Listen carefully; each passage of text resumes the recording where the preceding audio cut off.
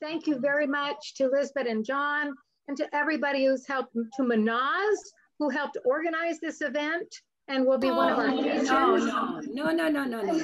You did, yes. Karen. I just helped a little bit. I didn't. Yeah, well, yes, you're gonna be our first feature.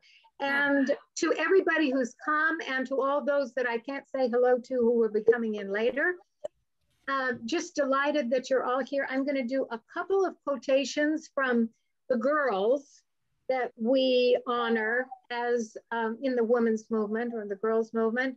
And then I'm going to be looking forward to Carol opening this up with some great song. Now, all of you, remember to mute when I can see everybody's muted anyway while I'm talking. I'm sorry, Karen. Karen, give me a moment because Luz said she cannot see us. What's going on with Luz? She cannot see us. No, she can't. No, you have to. There's so many people, you have to move your arrow on the side. No, she said. Oh, she really can't see us? No, she can't. No, I see you, but I don't know whether you are aware. I see you, Luz. I see you. Luz, we can see you. Yes. We can see you, Luz. Okay, very good. Thank you. I can see you, Luz. I think I can see everybody, but I have to put the arrow in because there are 2 screens worth of people. They didn't make it tiny, they just make it 2 screens. Okay, so yes, remember to mute when other people are talking or poetizing, and enjoy this evening. And I'm going to read quickly something from Malala Yousafzai, who was shot in the head by the Taliban after she publicly advocated for girls' education. And then I'll read something from Greta Thunberg. I think they're both wonderful representatives of becoming women who will be making this world a better place. Malala said, "One child, one teacher, one book, and one pen can change the world."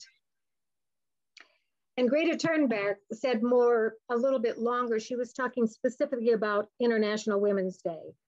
He says, "There can be no social justice without gender equality. On International Women's Day, we highlight that women still aren't treated as equal to men. The fight has not been won. So save your celebrations." Doesn't this sound like Greta? "Save your celebrations, save your congrats, and support women on the front lines of society worldwide."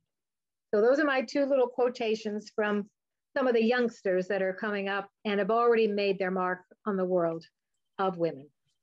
And with this, I would like to introduce the wonderful, marvelous, fantastic Carol Denney, prize-winning lyricist, guitarist, concertina player, humorist, cartoonist, and uses the word fiddler. She plays with Failure to Disperse, Acoustic Revolt, and Roadshow, and Sons of the Buccaneers. Great titles. But her favorite place to be, she says, is making good trouble with the Revolutionary Poets Brigade. So Carol can do anything. Poet, lyricist, activist, great way to start our program. So you've got it, Carol, and I'm going to mute. Well, thank you, Karen and organizers, for the honor. I'm going to play a song that Cinderella would sing if she had wised up a little bit. It's called Raised to Be a Lady.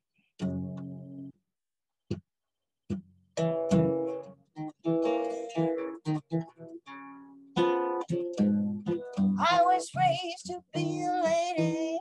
I kept cooking, so ended a classic Cinderella, but the shoe just never fit.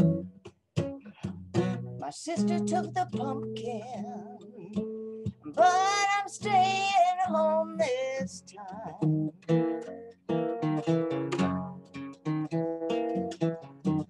Maybe I'll go next year. This year just bring me home some wine. Well, it's not hard to be a lady. You have coffee with the girls, collect some English china and a classic string of pearls, and you wear them to the ball, dear. But then the prince is such a swine.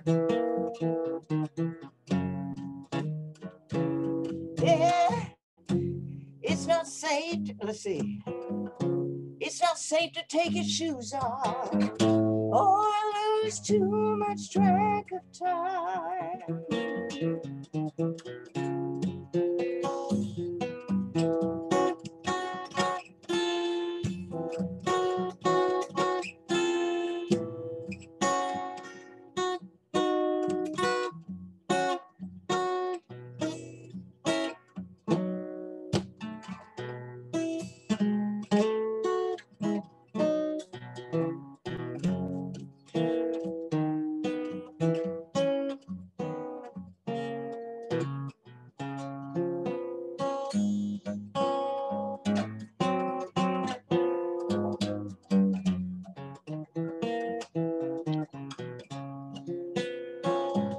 Well, I could still become a lady.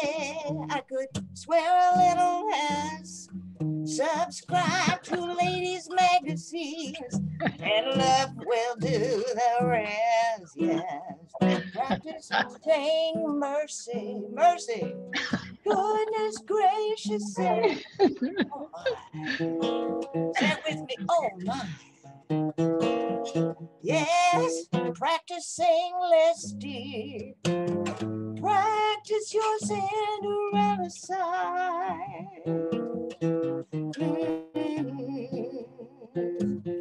I was raised to be a lady, but I never did it well. Watch the women closely, it's an easy thing to tell. Yes, the well-crooked little finger is not the most conclusive sign. No, they say it's in the shoes, dear, but you know it's in the mind. Well, what qualifies a lady? What would the label tell? The package is so pretty, and it knows its name so well, yes. Some of us are ladies, so delightful, so refined. Yes, some of us are ladies, and some of us are better undefined.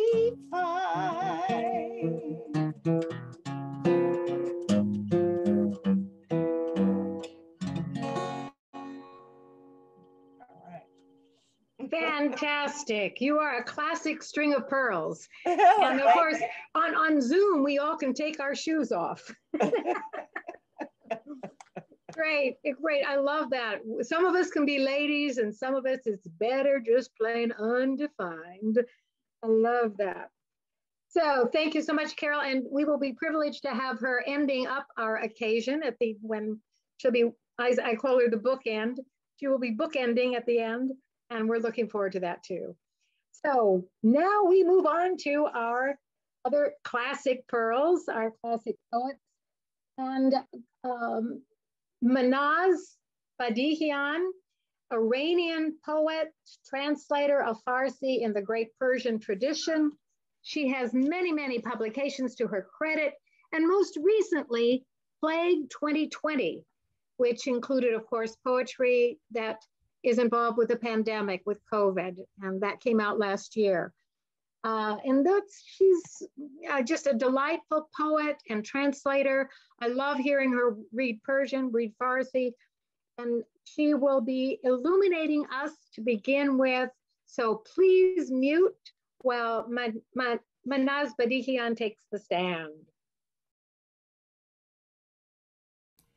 Okay, hi everyone, happy March 8th. And good to have all of you. Thanks to Lisbit and Karen for helping with this event. Also, Karen, the book that I published is Poetry and Art Related to COVID-19 from around the world. And it's available on Amazon. Anyways, okay. I will read a poem that I wrote 2008 when I was coming back from Lahore visiting some friends, coming back to San Francisco. I wrote the poem in 2008 and I translated the poem today for this event. I will read part of it in Farsi and then I will read the translation that I did today. تو آستانه نجات من هستی، دخترم کنار جوی مولیان، زیر ماه نخشب زیبا شده بود.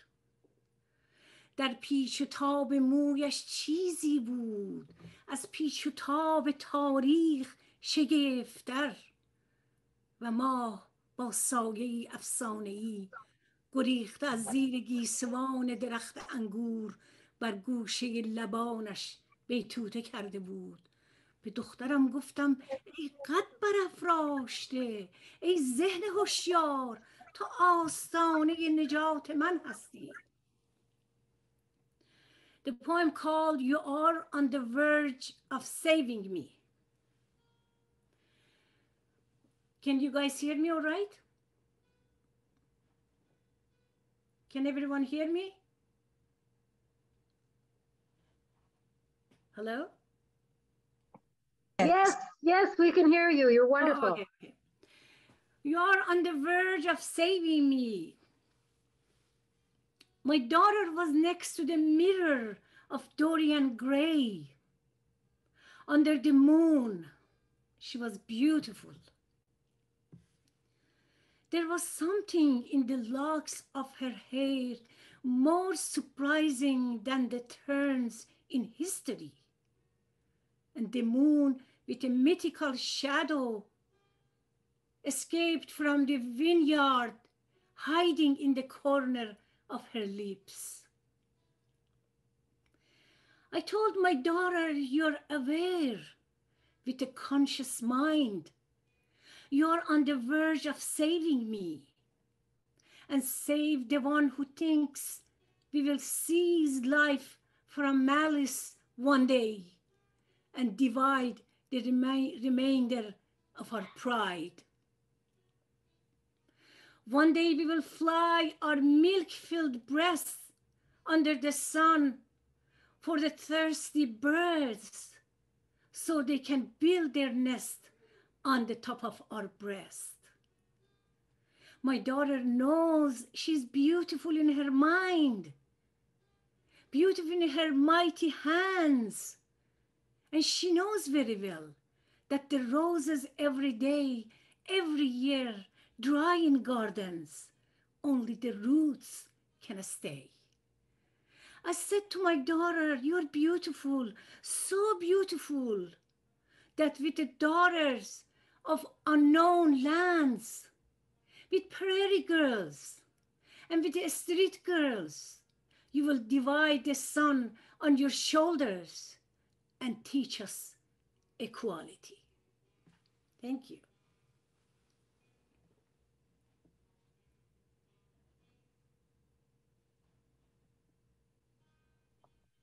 Thank you, Karen. That is beautiful, Mahnaz. Did you have anything else you wanted to say? That was wonderful. Thank you. I just see the birds making their nests in the breasts flying under the sun. It's just a lovely image. Thank you so much. Thank you so much, Mahnaz. Thank you. And thank you for reminding us that that book that you wrote, Plague 2020, is art as well as poetry. Thank you. So our next poet is, we were talking to her very briefly at the beginning because she is opening again on May 1st, the Clarion Performing Arts Center, which she's the director and owner of. And that's in San Francisco, Chinatown. It's right off the 30. If you take that stop, you can walk up. It's only a couple blocks. She brings poetry to senior centers as well as burlesque and cabaret shows. And she's written a couple of plays that she's done at Clarion. I know one of them is The Piano, and I saw the other one. I can't remember the name of it, but I just feel very honored that Clara Sue has taken the time to come to our event, and I look forward to hearing her read. So Clara, go for it, and I will mute. Thank you, Karen. And thank you, everybody. Karen, I have prepared 3 pieces. Is that okay? Okay. The first poem is the translation of a woman poet, Chinese woman poet in the Song dynasty. So that's about 1100 BC. And 1180, I'm sorry. And the piece is called A Cut of Plum Branch. And I'm going to read it in Cantonese first, and then I'm going to read it, my translation in English. 一剪梅，紅藕香殘玉臉秋，輕解羅裳，獨上蘭州。雲中誰寄錦書來？雁字回時，月滿西樓。花自飄零水自流，一種相思，兩處閒愁。此情無計可消除，才下眉頭，卻上心頭。Autumn's red lotus, burnt incense and jade met. Untie the translucent gown, step onto the orchid boat. Who would send a message on silk high above the cloud? When the geese return as an ideogram, a full moon fills the west pavilion.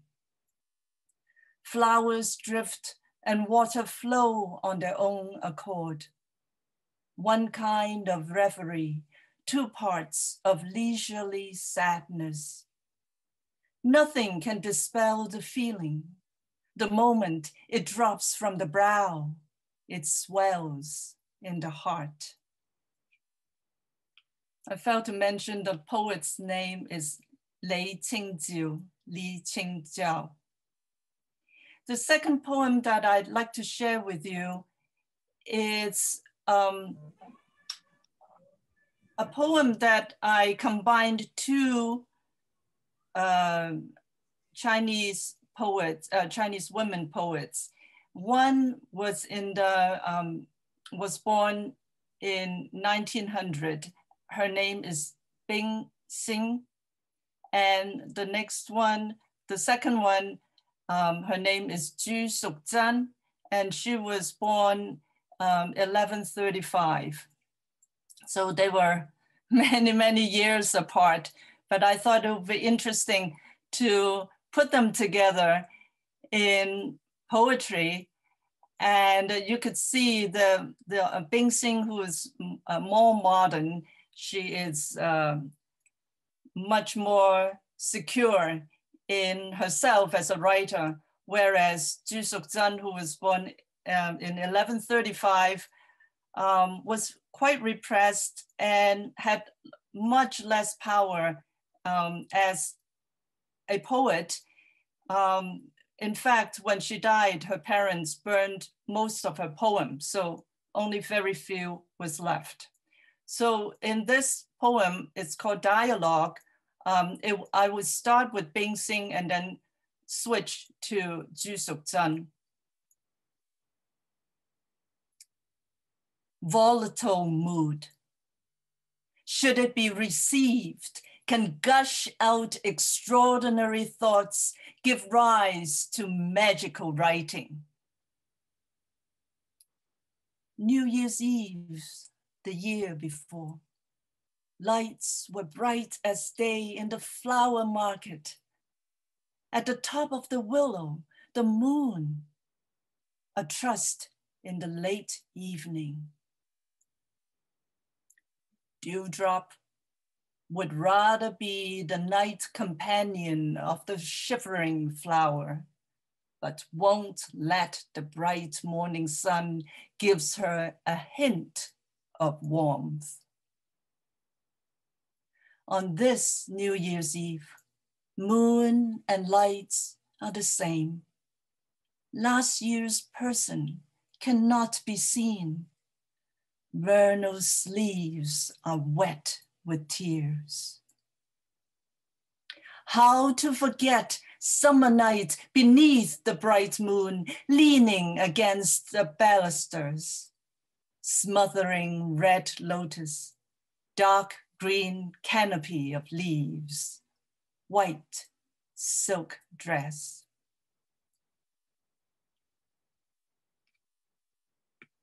And the third one is titled The Old Poets of Chinatown. So this is about the poets that I discovered and befriended with in San Francisco, Chinatown. So a lot of the poem, when it gets into the poetry, I use a lot of their poems, but I had to translate them because they were all written in Chinese. Poetry, the old poets in Chinatown. 5-5, the 5th of May, pedal the dragon boats, eat zhongji by the bay. The poet had sunk to the bottom of the river. Nothing is sadder, than separation. In the town of funky old lanterns and alleys littered with cigarette butts, Li Po is but a cocktail lounge. Heightened thoughts dissipate in the porridge steam. Duck grease drips down window panes, the moans of China's progeny, their tired backs, their bloodshot eyes. Weariness squeezes the minds dry. Children open their mouths and cannot sing. Grown-ups hiss and spit in their streets. The heart is heavy, unsettling. A man treaded gently up the hill. Illness had made him gentle. He found the mail slot at the corner of my building and was about to shove a book through. I opened the door. Hello. Breathless, his eyes looked even wider behind the huge glasses. A bit of rouge. We had met the day before, into a smear of blood and tear. I gave him my book, swaying in loneliness, a window into a stranger's mind that derives from 1,000 years of sorrow. Don't ask the blossoms and the leaves about emotion. Let's just carry the hangover and stagger into a carmine reverie. He told me he had a few essays to write and left. He sent me the finished work by email. But the poet has blurred into the streets of trinkets and meat markets. Sometimes brutal, sometimes gentle. How bright the moon. We are being cut down by age. Ask the clear skied with wine and becoming the old poets of Chinatown, not knowing in the heavenly palace what year is this night. Live, laugh, cry, die among the sound of mahjong. I would ride the wind and depart, mouths and bodies yearning to be touched, but I fear the bejeweled jade dwellings, the cold in high places. At Chinatown's one-day sidewalk sale, I put a table out on Waverly Place with my books and broadsides. Jenny Lim dropped by the day before and gave me her chapbooks. Frances Chin arrived with her memoirs in a suitcase. It was a warm and sunny day. We hung out in front of Clarion. Frances met a fan of hers and struck up a lively conversation. Nellie Wong came a little later with her books too. Earlier in the day, the youth community across the street brought over some helium balloons. I tied them on the handle of a poster board. fidget spinners were selling by the bushel down on Grant Avenue. At least that's what I heard. Pedestrians hastened their speed when passing our tables.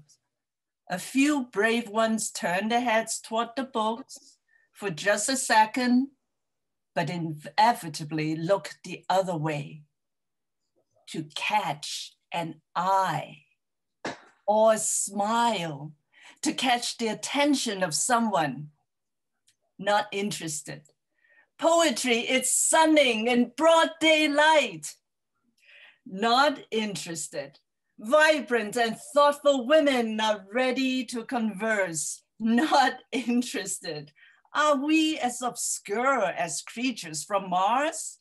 Those creatures might be more interesting than poets. Oh, you can't ignore us. We are here to stay in the town that sells everything. The 5 colors blind the eyes. In the town where all languages are spoken, the 5 tones deafen the ears. In the town that relishes food, the 5 flavors coy the palate.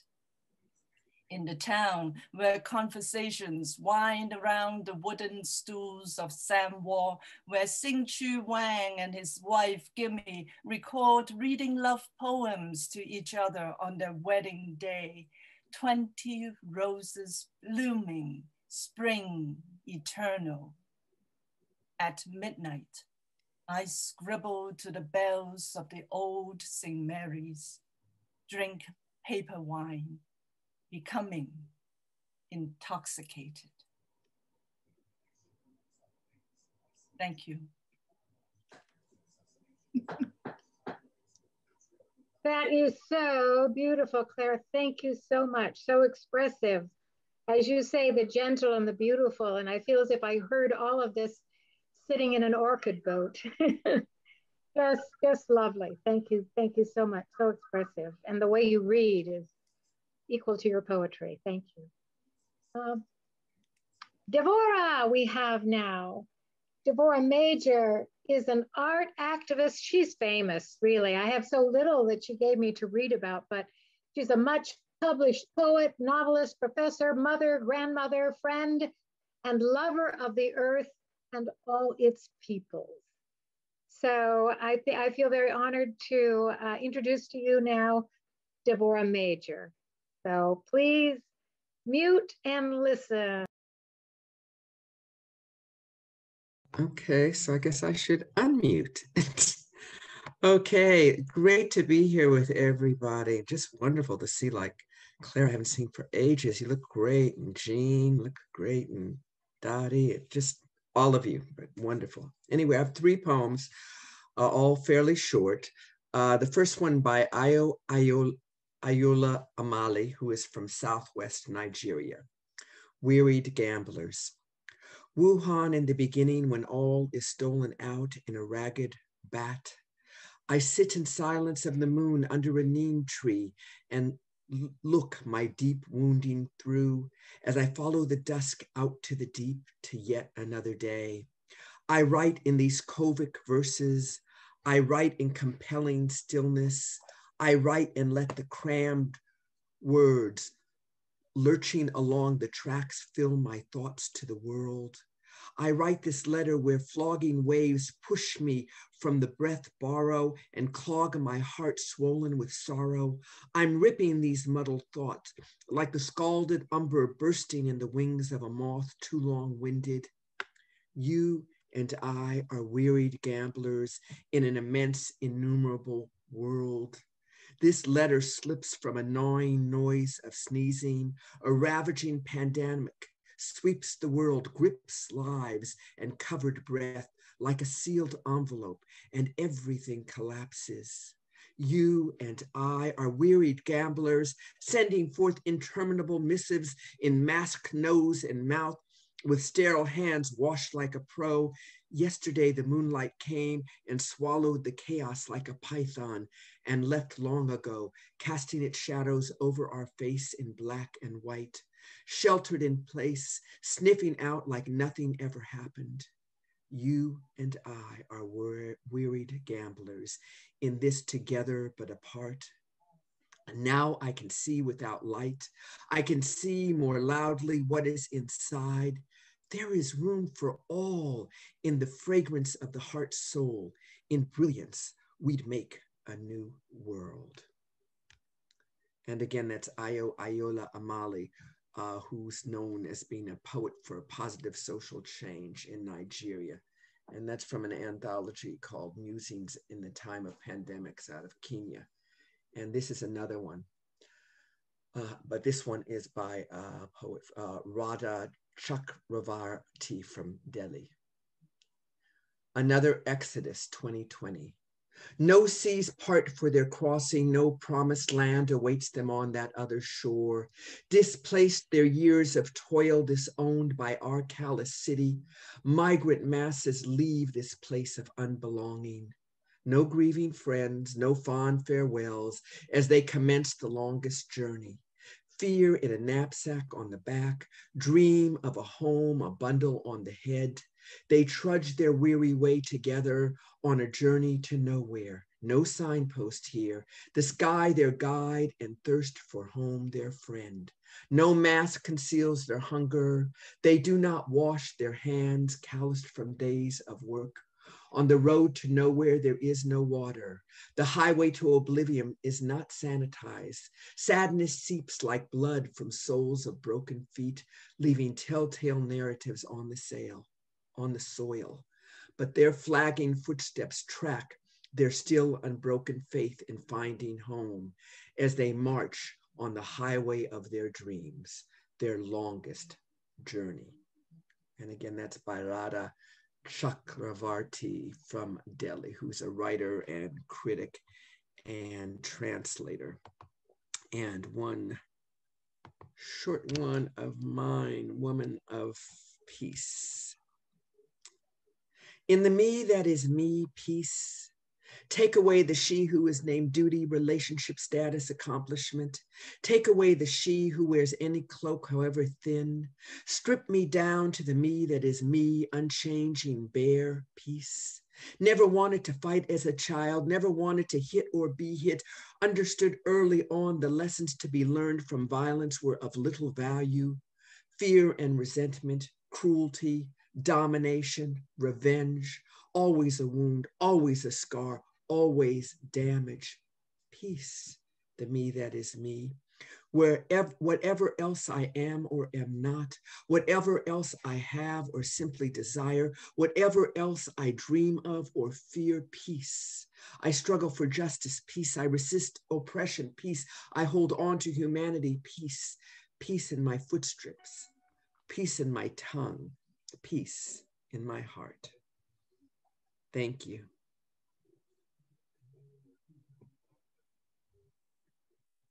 Thank you so much, Devorah. I mean, from the first poets, I still have words like words lurch and flogging waves.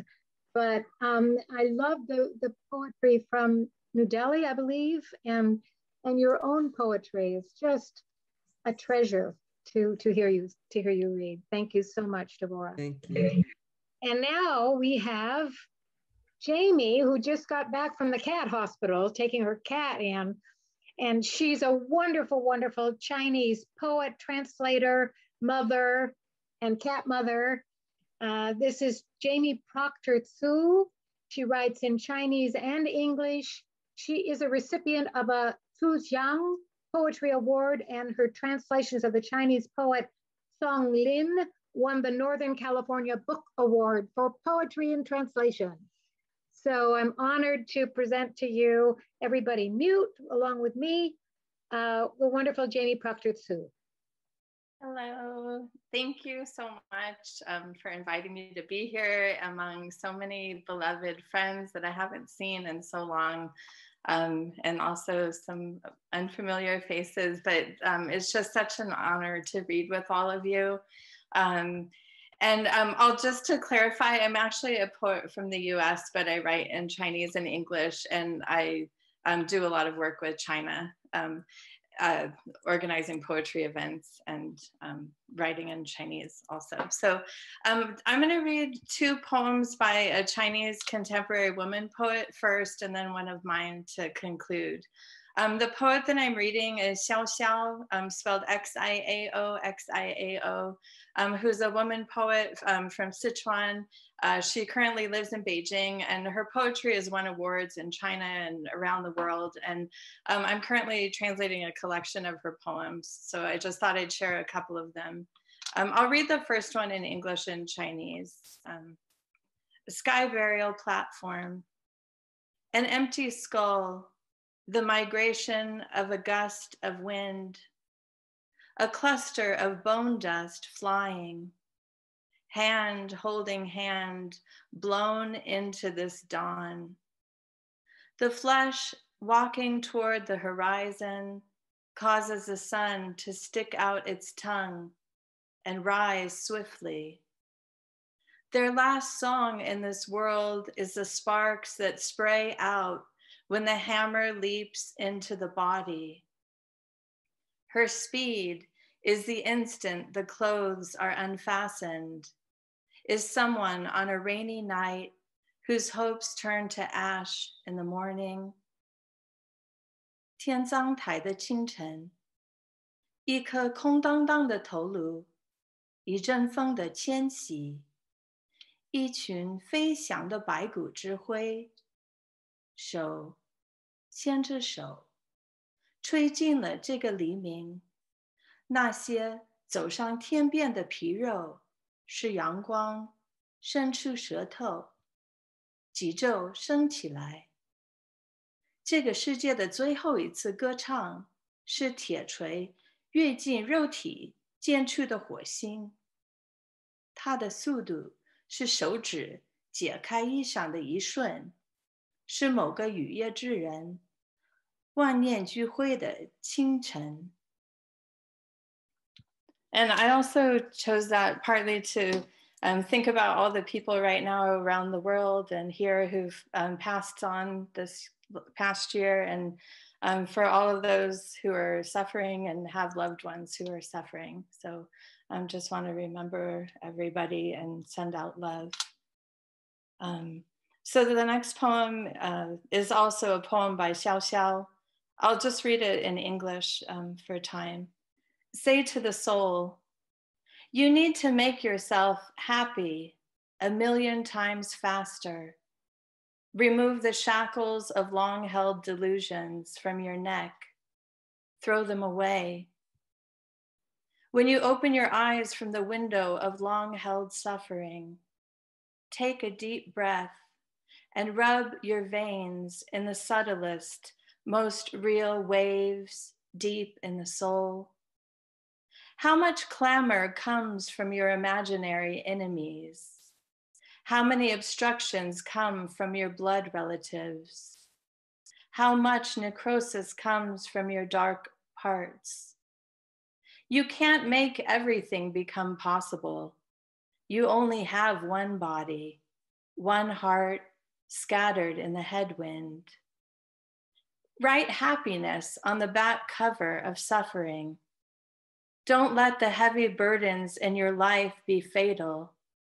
Live purely for yourself, once, at least for 60 seconds, at most for the rest of your life. Okay, and then I'll conclude with a poem that I wrote, and I'm reading this in solidarity with everybody who's a survivor of sexual violence. Huangshan. As the trees grew horizontally from granite peaks, I held my son's hand. We climbed stone steps in mist, trying not to slip. Could be the beginning of anyone's poem. The ancients heard voices in the mist and knew they weren't alone. And I grasped my 5-year-old son's hand, noticed where tiny saplings had taken root in the cracks. Looking out into the sky where the peaks end, I tried to push back the flashbacks coming through my collarbone into the throat where consciousness forms clouds, wetting words until they dissolve prior to articulation. 2 nights before, a man had held me against a wall in the darkness of a marble stairwell. I'd threatened to scream if he didn't let me go, but I couldn't find my voice loudly enough, or I let the shame of worrying what others would say if I screamed silence me. I heard my PhD advisor's voice saying I shouldn't have gotten myself into that situation, though she was at an institution all the way across the ocean. I pictured trying to explain to whomever came out how I ended up there, though going back with my pen, I realized it was the distorted thinking of fear, nothing more or less. None of these questions ever matter in the aftermath. How he'd grabbed hold of my purse, then grabbed hold of me, and I thought I could get away, but I couldn't, and I never found the voice to scream, so I tried to push him away and just waited for it to end. A large sorrel bird was gathering sticks for a nest, I suppose, so I sat and watched him running from bush to place in the mist, noticing the sticks he carried, thinking of the sorrel horse my sister had that threw my dad breaking one of his ribs. Look at that bird, I told my son, wanting him to see and know that life is built over and over. Later that night, as his father lay on top of me, I let myself be held in that familiar rocking, the fog rolling out from me, a tree, so many needles falling. I tilted my head back when the tears came, not wanting him to feel them or hear them, and he didn't, but I ached that he didn't notice anyway. When stone splits, it never rejoins, even when the mountainsides move this way, resettle, and new trees grow in the tiny fissures or valleys that form. Even in the lines of ancients, we begin to feel ourselves replanted and undone. Thank you. Oh, Jami. Oh, that is so beautiful and so sad. And I think of the poem where you said to write happiness on the backside of suffering. Beautiful, beautiful. Thank you so much for joining us, Jami. Thank you for having me here.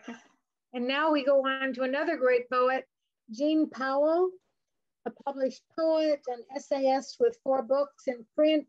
She is the founder of Meridian Pressworks, and her movie reviews appear online.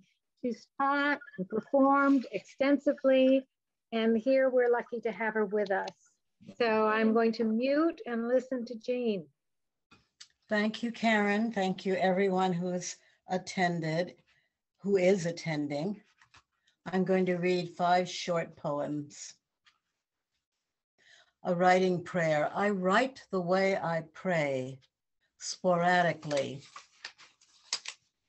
and with the mind of a skeptic. I know she is there, in there, out here in the golden flowers drooping between tree branches, in shadows dancing on air currents. Her eye is on the sparrow, and I fear she sees me too well, this muse, forgiving mother of us all, and yet taskmaster stirring the pot, admonishing us to measure up, toughen up to our greatness inherent at birth.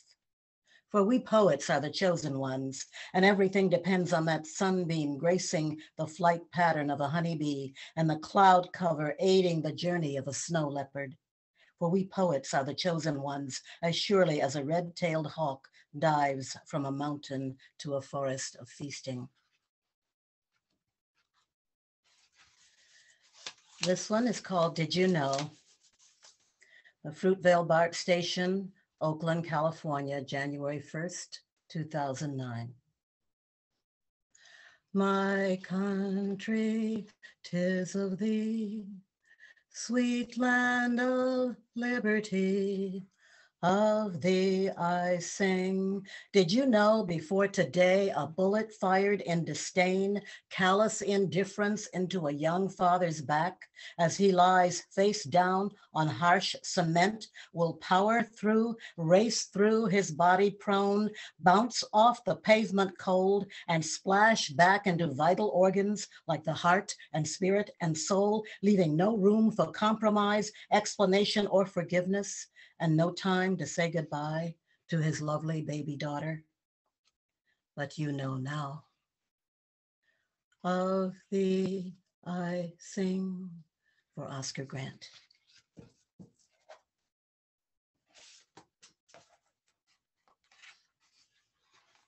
This one is Swing Dance. It's for my mother. When you left me to go hide in that silk-lined casket, I pulled fresh dandelions and hid them in my coat until the grave diggers rested their shovels. I scattered your lioness dandies on the dirt covering your new home. Near the end of my childish days, you always did travel without me. This cemetery trick was no new game. To see you dance once more to that swing music you liked on the radio when you thought no one was watching, recalling a time before husband and kids and worries when you worked swing shift with all the other rosies, then danced the night away. To hear you laugh once more would have been sweet.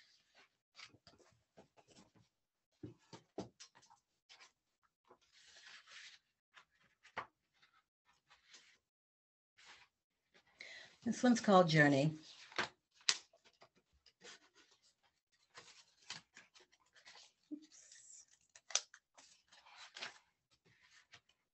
The moment my soles touched the tarmac, I did not think of you at all.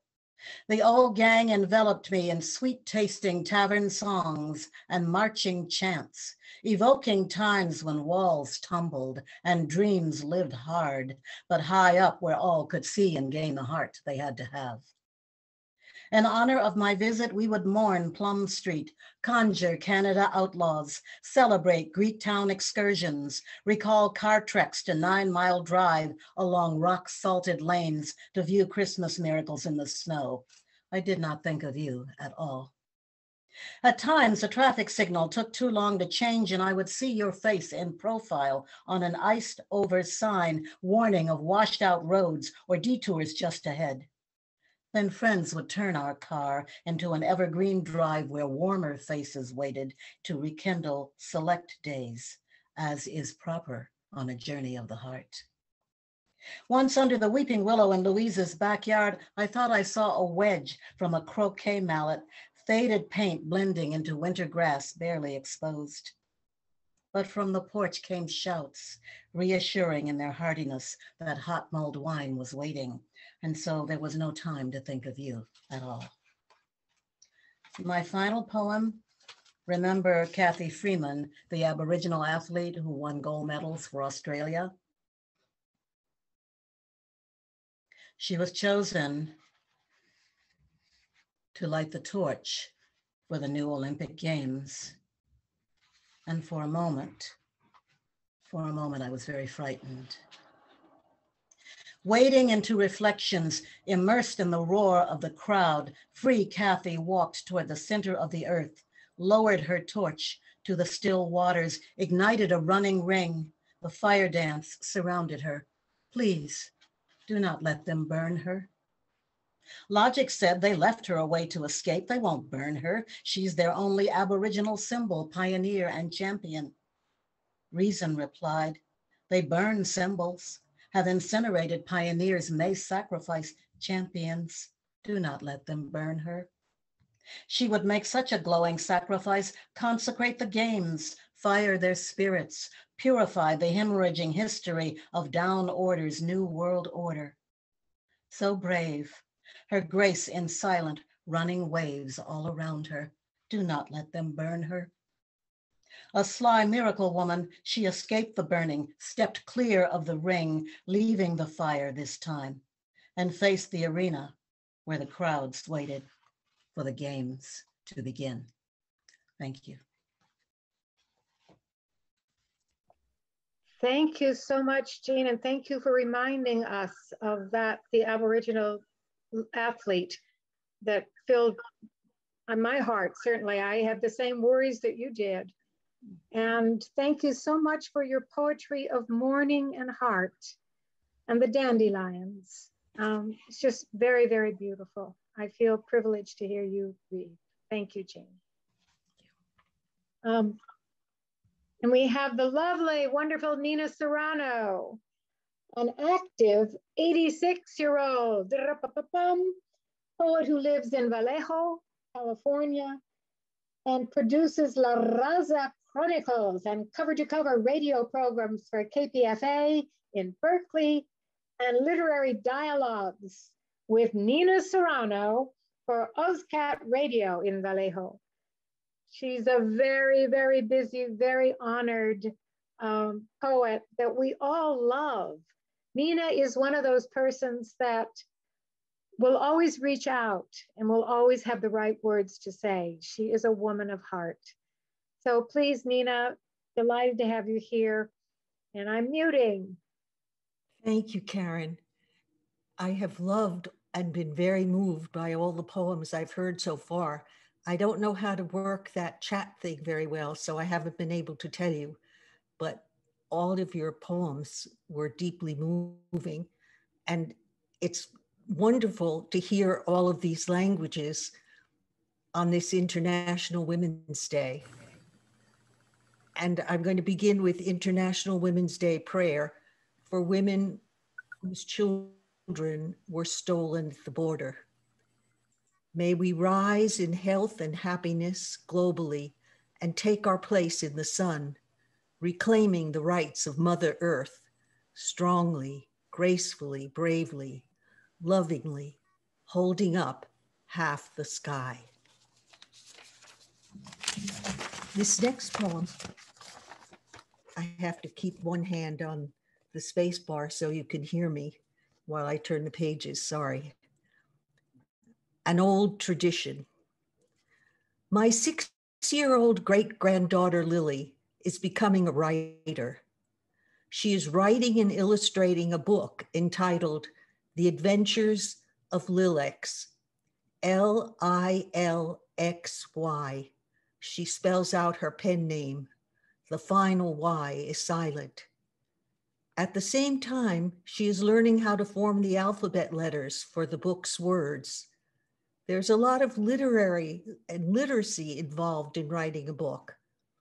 I'm going to keep it forever, she says. I, the veteran writer, write a poem about it.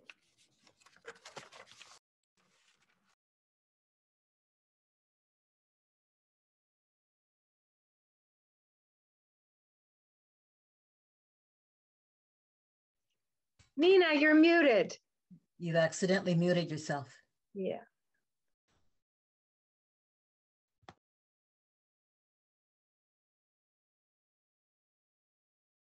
Oops. Nina, you are still muted, sweetie. Nina, Nina, Nina, Nina. Unmute. Unmute. Ah, Help. you are unmuted now. Good, good, good, good. You hear me? Hear me? Yes, we hear you now. Yes, we can hear you now. Oh, good. Thank you. International Women's Day, March 8th, 1975, Havana, Cuba.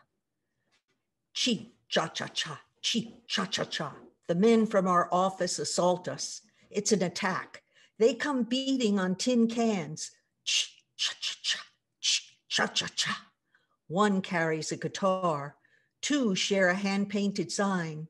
Down with machismo. They chant, down with machismo. The guitar plays Guantanamera. We are being serenaded as we lean over banisters, leaving typewriters, dictionaries, and telephones abandoned. They speak in praise of women as comrades. They present us with a bouquet of flowers. We cheer, they chant, down with machismo. We agree. They beat out a rhythm to send it to its grave. They are gone. Chi, cha-cha-cha, trails behind. We hear them attack our sisters in the other buildings. Our typewriters click again. Our thoughts click. We are working. We are smiling.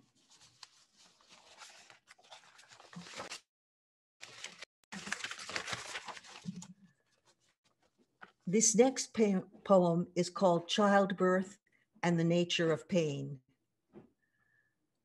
The night I gave birth the second time, I cut my thigh while writhing against the bedsheet and got scratched by a sliver of something, an outrage, as if there was not enough pain already.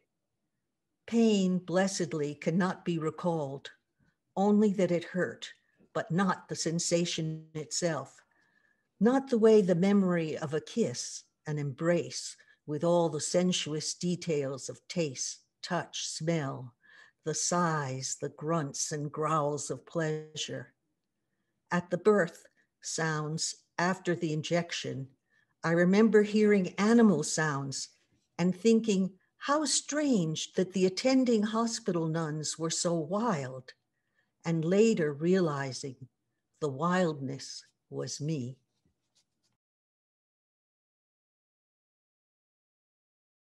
Red flower of the last blood. I miss that juicy, wet, bloody mess that made me stop and deal with my body, even through the days of bloating, cramping blood and desire, hanging on to the galloping mare of emotions by the tail, the neck, or the bridle. Even when jumping fences, forging rivers, and flying over the moon, that wet, juicy, bloody mess that created a bloody mess on panties, nighties, and sheets, even left stains on the white dress and chair, that white, juicy, bloody mess that sent me for rags, factory-made pads, and even irritating tampons that could bring disease, causing worries till it's appeared again, swallowing pills to insert jelly covered diaphragms, and even the deadly Dalkin shield that made for hospital stay. That wet, juicy, bloody mess whose absence led down the frightened path of illegal abortion, lidded with pain and guilt. That wet, juicy, bloody mess tied me to the lunar calendar. Now I submit only to the sun and stars, the hot flashes they ignite of smoldering aspirations, volcanic revolutions, and mellow rebirths.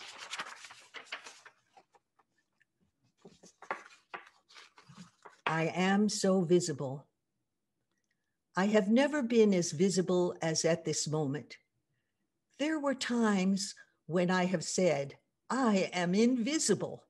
Then you would say, but I can see you. I saw myself reflected in a puddle of tears, so even I knew I was really there. That was ages ago, when I was going through menopause, and men in the street no longer noticed me, no longer harassed me, so I thought I was invisible. But now, in this post-menopausal zest, at this moment, I am so visible, no matter who doesn't see me.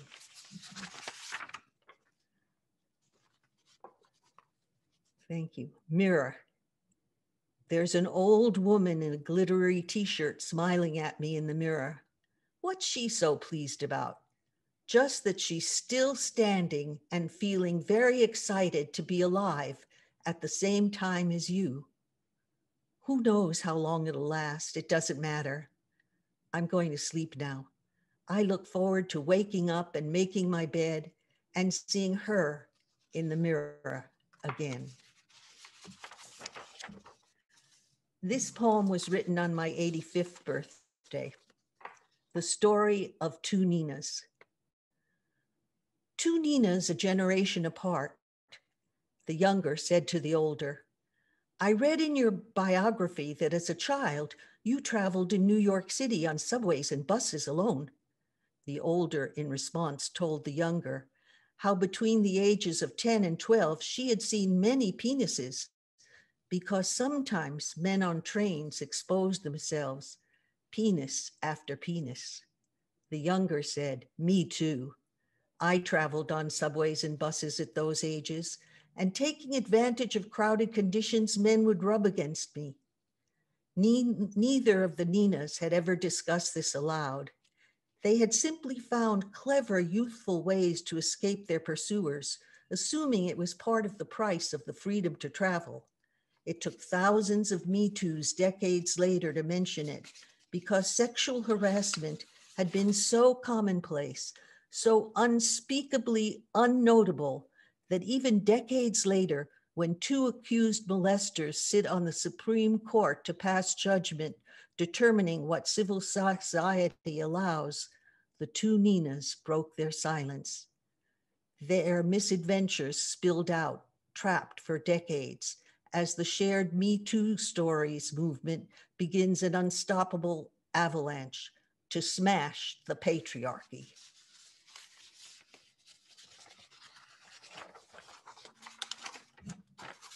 That's it. Thank you so much.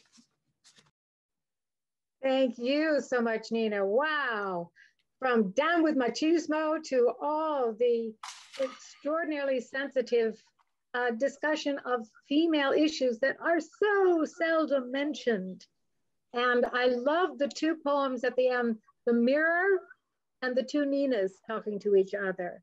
This was just beautiful poetry. So thank you so much, Nina, for coming in and speaking to us. Just so different, and I love your message. Thank you. So now we have a special guest from Puerto Rico, whom most of you probably don't know, but I see that some of you do. This is María López. She's a bilingual author, translator, president of the Committee for the International Book Fair in Mayagüez, Puerto Rico, and helps organize countless other literary events. She received the Shan-e-Adab Award for the 11th International Writers Festival, University of Udaipur, India, 2016. Her poetry is translated into more than 20 languages. So it gives me a great deal of honor. Oh, and she loves dancing salsa. So I'm going to mute while I bring you Luz María López.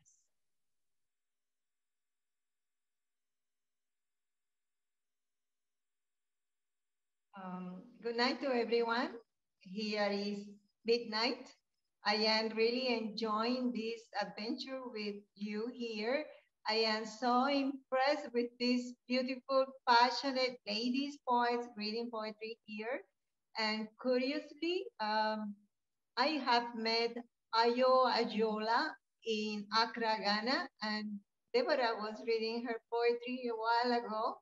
I was commenting to Mahnaz, and yes, I also dance cha-cha-cha, so I also relate to that point that was just read. And I have selected 2 poems more related to the core of women's feeling, because we are celebrating the Women's International Day. And I'm going to read first in Spanish and then my own translation to English. It's just 2 poems. So the first poem is titled Yo, which means me. I'm going to read it in Spanish. Soy una mujer buscando la auténtica denotación de vida, 1000 vórtices de atrevido vigor, donde todos mis cortos pasos puedan convertirse en un rizoma, esparciendo potenciales en sueños espirituales y carnales, no estos aromas de vida virtual tan inútil, porque me voy perdiendo en soledad, no decepcionar nunca mis ojos y estas manos plenas de calor, nunca perder el control del tiempo, la llamada del amor ofreciendo una palpitante emoción, nunca perder la única puerta hacia la sagrada rapsodia. Translation to English. Me. I am a woman seeking the truest detonation of life, thousand vortices of daring vigor, where all my tiny steps can be turned into a rhizome, spreading potentials for spiritual and flesh reveries. Not these aromas of virtual life, so futile, but I am getting lost in solitude, never to deceive my eyes, and these hands full of warmth, never to lose the grip on time, the love call offering a pulsing emotion, never to miss the only door to secret rhapsody. I am wondering if I am being heard. Yes, we hear you. You're wonderful. Yes. Okay, I was wondering because I didn't see me on the screen, so I was wondering whether I had the sound or the. We see you. We can hear you. Okay, thank you. The other poem that I have chosen is Fragmentada, Fractalized. I will read in Spanish very, very quickly, and then the version in English. Estos insomnes días vagando en el Badén, aromatizando visiones pasajeras, esencias extenuadas por el soplo del viento, el rubor desaliñado de las rosas rojas del jardín, los deseos oxidándose sobre los ojos y las voces deshilachadas pulsando minutos en mis manos, torbellino de imágenes circulando veloces, dispersión en contra del reloj de los libros de la mente, y detrás de las paredes aún escucho el eco de viejas canciones de Bellonera, llenando la copa de vino con poesía fragmentada. Veo tus sombras escurrirse por el dintel de la puerta, atadas siempre a mis carnes nibias, y el mar que todo se lo lleva irremisiblemente. Pero aquí, donde los días aún sueñan, no hay olvido o renuncia alguna, solo cúmulos de sal para sanar tanta herida. I will read the English version now, and this is my last reading. Fractalized.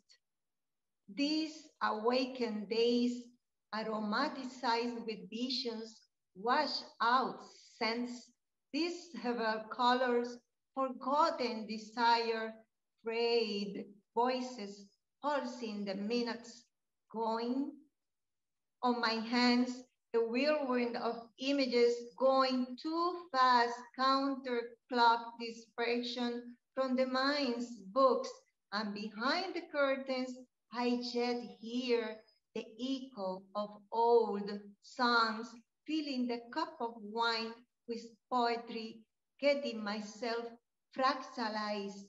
I see your shadows sleeping under the lintel of the door, behind my eyes, and the sea that takes everything away, irremediable trance, but here where the days toss, there isn't forgetfulness or any resignation, just heaps of salt to heal the wounds.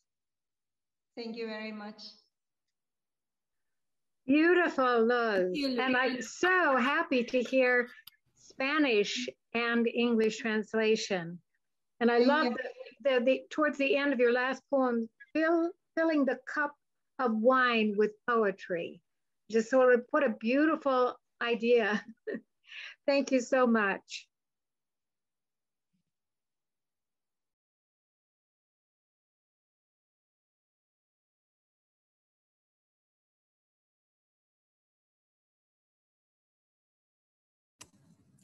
Karen, you're muted.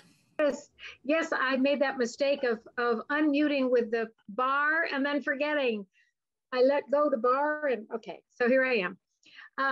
Nahid Arya is a poet from Afghanistan who has spent her life really working for women's rights in Afghanistan. And she's an activist. She often has used the symbol of the burqa, which she may even be wearing tonight. Beautiful burqas to illustrate the fact that women do not have rights yet. And this is kind of an icon of her activism. So I would love to introduce to you now Nahid Arya, Afghan poet and activist. Happy International Women's Day for all my friends and poets who participated in this program. And thank you, Karen, for giving me this opportunity to bring the voice of the Afghan women for the world. I'm not a poet, but I'm reading poem because it is an expression of the feeling. Right now, I have a book, poetry book. It was written in Afghanistan by women. There was a project that those women bring their voice in English poets, and we translated in Farsi. I have all the poems about what is women's thinking over there because of the Taliban is taking over the Afghanistan again, and it is an oppression about the women's and violence against women, and nobody's listening to them, and there is no voice for them. By this book, it was a project, was founded in 2009 by American journalist.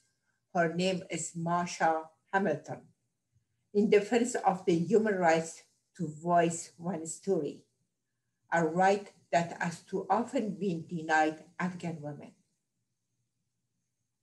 They believe that telling one's story builds confidence, creates possibility for economic independence, and instills leadership abilities while advancing freedom of speech. Through online writing workshop facilitated by international writers, educators, and journalists, empowers women writers in 7 of Afghanistan's 34 provinces by supporting them in development of their voices.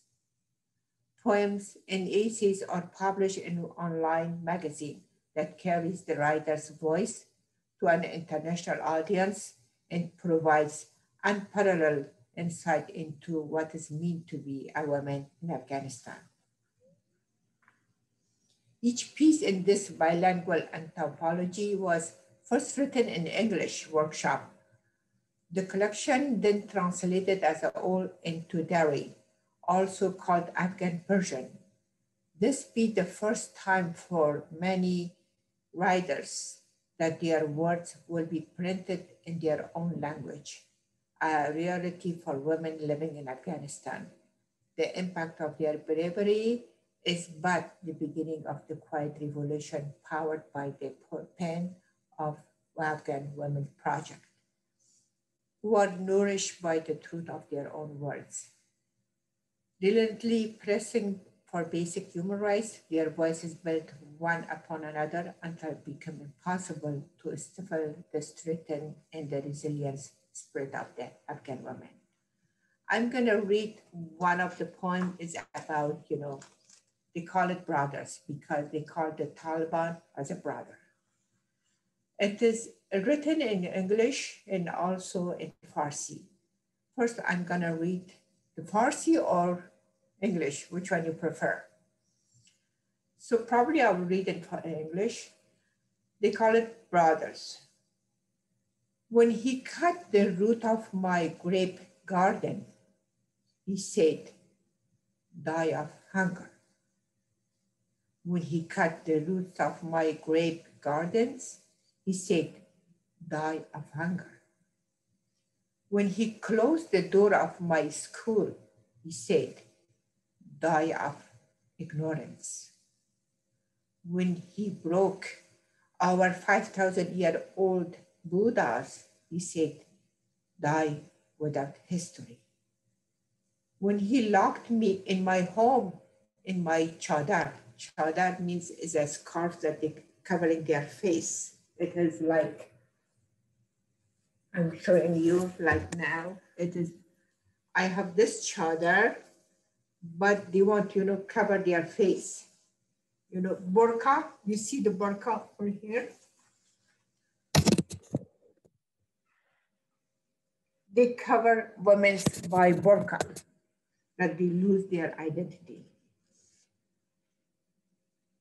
When he said that, when he locked me in my home, in my chadar, he screamed, die with no identity, even before you then. He made me dream of the beauty of death, of the peace in death, of the comfort in death. Then a year come. He promised to save me, my identity and my dignity. Now that years have passed, I see that the hero lied, since he calls the devil of death brother. Maybe you didn't include me in that. I'm not. So now I'm going to read the Farsi. برادران، وقتی ریشه های باغ انگورم را از بن برید، گفت از گرسنگی بمیر. وقتی درب مکتب مرا بست، گفت از جهل بمیر. وقتی بوده های 5000 ساله مرا شکست، گفت از فقر تاریخ بمیر. وقتی او مرا در خانه و در زیر چادر زندانی ساخت، فریاد زد و گفت حتی قبل از آن که بمیری از کسی هویت بمیری. او عطف خیال مرا به زیبایی مرگ، صلح مردن و آرامش نیستی برد. سپس قهرمانی از راه رسید. او وعده داد که هویت مرا، عزت مرا نجات خواهد داد. اکنون سالیانی می‌گذرند و می‌بینم که این قهرمان دروغ پردازی بیش نبود، و که ابلیس مرد را برادر خورده است. Thank you for your attention. And this is, a poem is coming from the heart, and it is touching every time when I read this poem. It makes me, to cry. I'm coming from Afghanistan when the Russian invaded my country, and I was forced to leave. But unfortunately, I never get any chance to go back to see my homeland. But still, my soul and my feeling in my country. This is the book by the Afghan woman. Thank you. Beautiful. Thank you so much, Nahid, for sharing that with us. And she does those posters that she showed you of the forbidding, saying no to the burqa, which is just amazing what she has done there. And I love the theme that runs through your poetry, dying with no identity, which is what you are fighting against all the time. Thank you, Nahid. And now I would love to introduce to you someone most of you know, and this is Agneta Falk, who is a poet, an artist, and translator. She's part of the World Poetry Movement and a founding member of the Revolutionary Poets Brigade. And I love to say she's also, in our international setting, a Swedish grandmother. So I would like to introduce to you the marvelous poet and artist, Agneta Falk. I don't have a picture. Oh, no picture. I don't have a picture. I don't know how to do it. I go on Jack's. I'll go on Jack's thing, okay? Just a moment.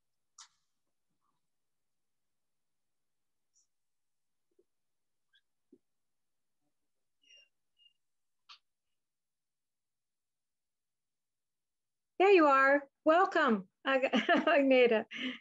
Welcome, Aggie.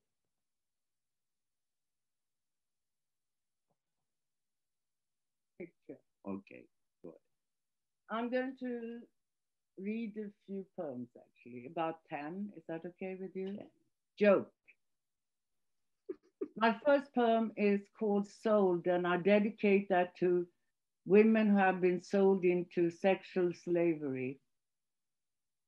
If someone had told me, I wouldn't have believed it. Maybe I was dead. Maybe I am dead. My name is Slave. I don't remember much now. It stinks too much. If I go there, I can't enter unless I fill up the holes. But the hate, the loathing is still in me. That's why I barely look in the mirror. All I dreamt of was my grandma's white bedspread when I went down, down to the stench, the never-ending stench, the unfamiliar hairy growings, the unmentionable, unthinkable filth of it all. And how she kept it so white in between feeding the cows and mucking out the stables. How she washed herself after a long day's work before slipping into bed. Every day the smell of poverty. And I, so blinded by a promise from a stranger of a life somewhere else, could not even begin to imagine that the whiteness of a bedspread on a bed in a dirt village would keep me from going, hours, days, weeks, forever.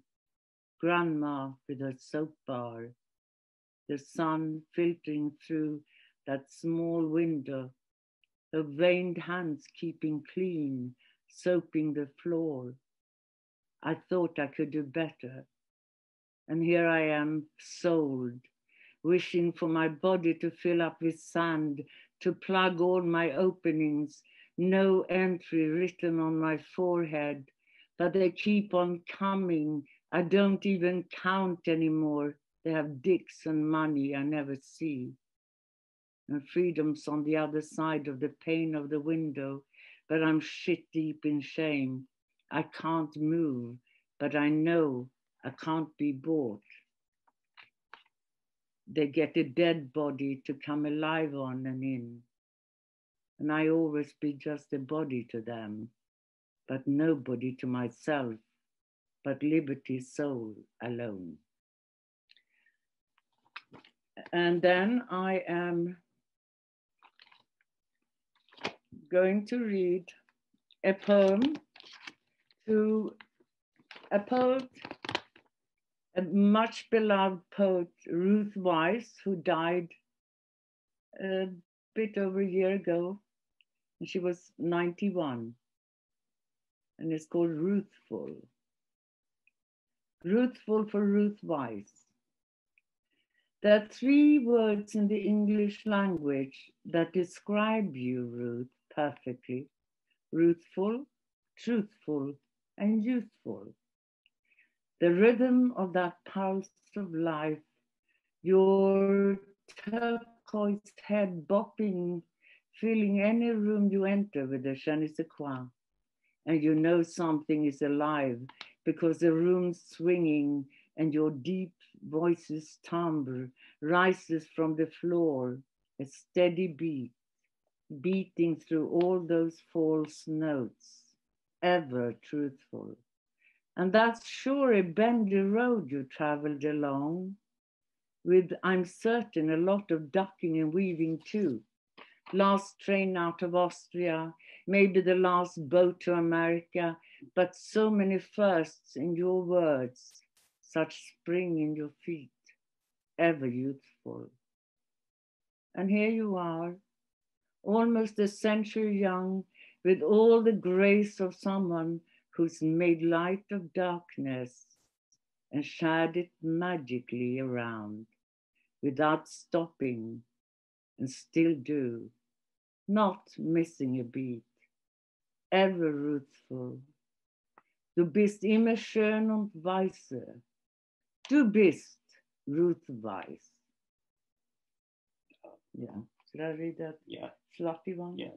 And now finally, a very slutty one. Just a moment. It's on my phone because I couldn't find it. Excuse me. And it's called Names. Names, it's called Names. Just a moment. You need a little break here. There we go.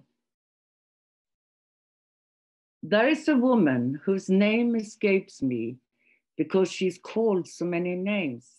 Doll, slut, bitter fluff, whore, bitch, cow, honey, sugar, lass, Mrs., Miss, crumpet, ball and chain, trouble and strife, concubine, broad, baggage, babe, bimbo, chick, skirt, dish, floozy, dame, and C-U-N-T, which are spelled because the sound of it is as ugly as a basin full of dirty socks.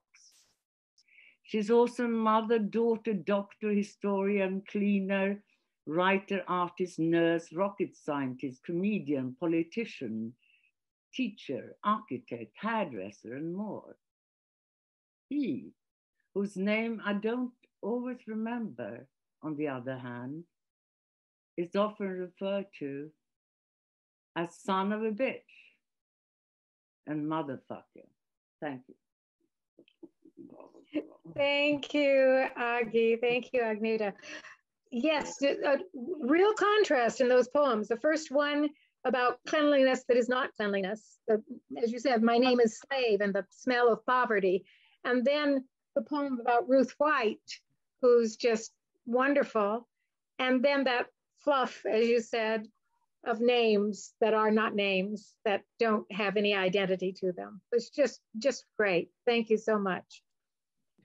And now, we will go to maybe one of the farther poets coming in, and that would be Dottie or Dorothy of Payne. Dorothy Payne is with us, international educator, artist, poet, who currently moves between San Francisco, St. Louis, Mexico City, and Guinea, West Africa, where she did work just recently for 3 years, and we missed her.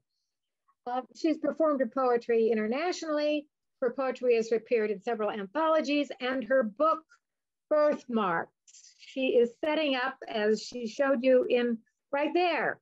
She's setting up her, it's in the picture, her studio. She's a wonderful painter, and she's setting up a painting studio in St. Louis, but she will be going back to Mexico, to Guinea, and then on to Congo. So maybe I've got some of that wrong, but it's hard to keep track with Dottie. So please, a wonderful poet and artist, we look forward to hearing you, Dorothy Payne.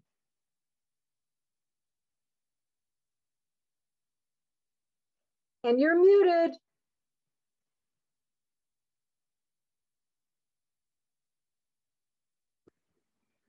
Wait, okay. Everybody else mute. Now, can you hear me? Yes? We can hear you. Thank you, thank you. Well, I just made the final move into my new studio today, and so I was quickly going through my poetry to see what I wanted to read tonight. I realized almost everything I write is about women. So it was easy to find material. So then I thought about what do I want to say? What do I want to say to all of you, to the poets who have inspired me and supported me and been in my corner essentially for many years now. And Nina, who is like the beacon for me as I get older and older of what a woman can continue to be for her entire life. So much respect to you, Nina, for all of that. So I chose work based on what I wanted to convey as a message in general to women on this International Women's Day.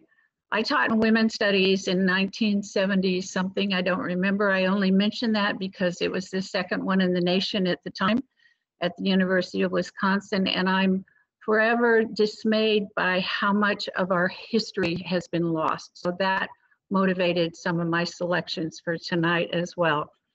So the first poem I'm going to read is a poem I've read multiple times. There's nothing knew about it, but it still seems to be meaningful to me because so many people forget that we're not a minority.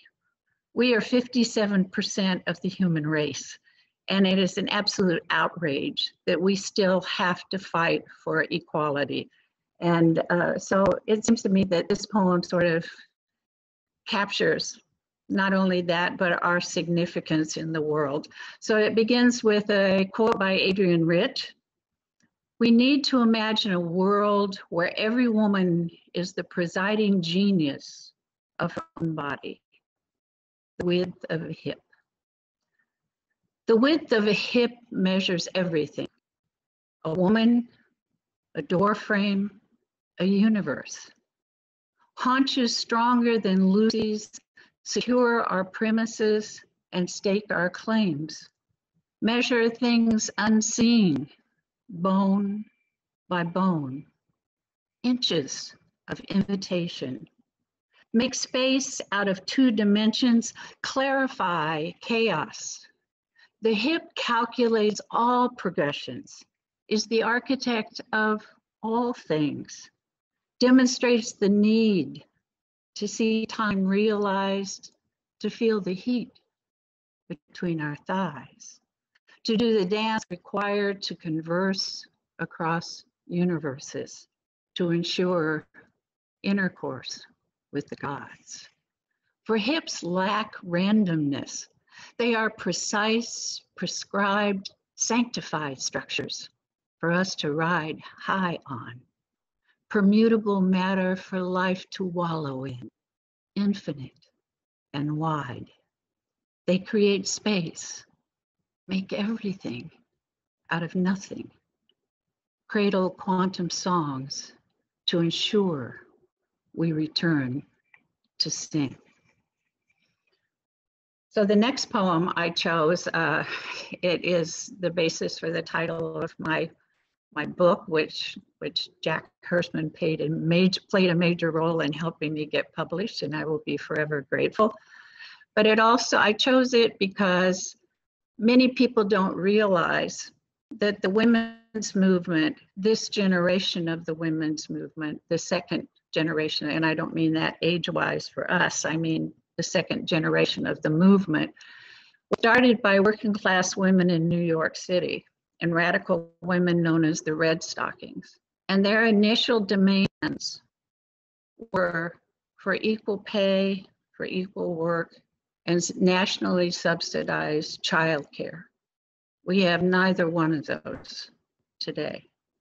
So the movement not only has been an enormous failure in many ways, but it was co-opted by women who were not necessarily working class and did not necessarily have those goals at the forefront of the movement. So this is for the mothers. They were waitresses who filed the first lawsuits, who desperately wanted nationally subsidized childcare and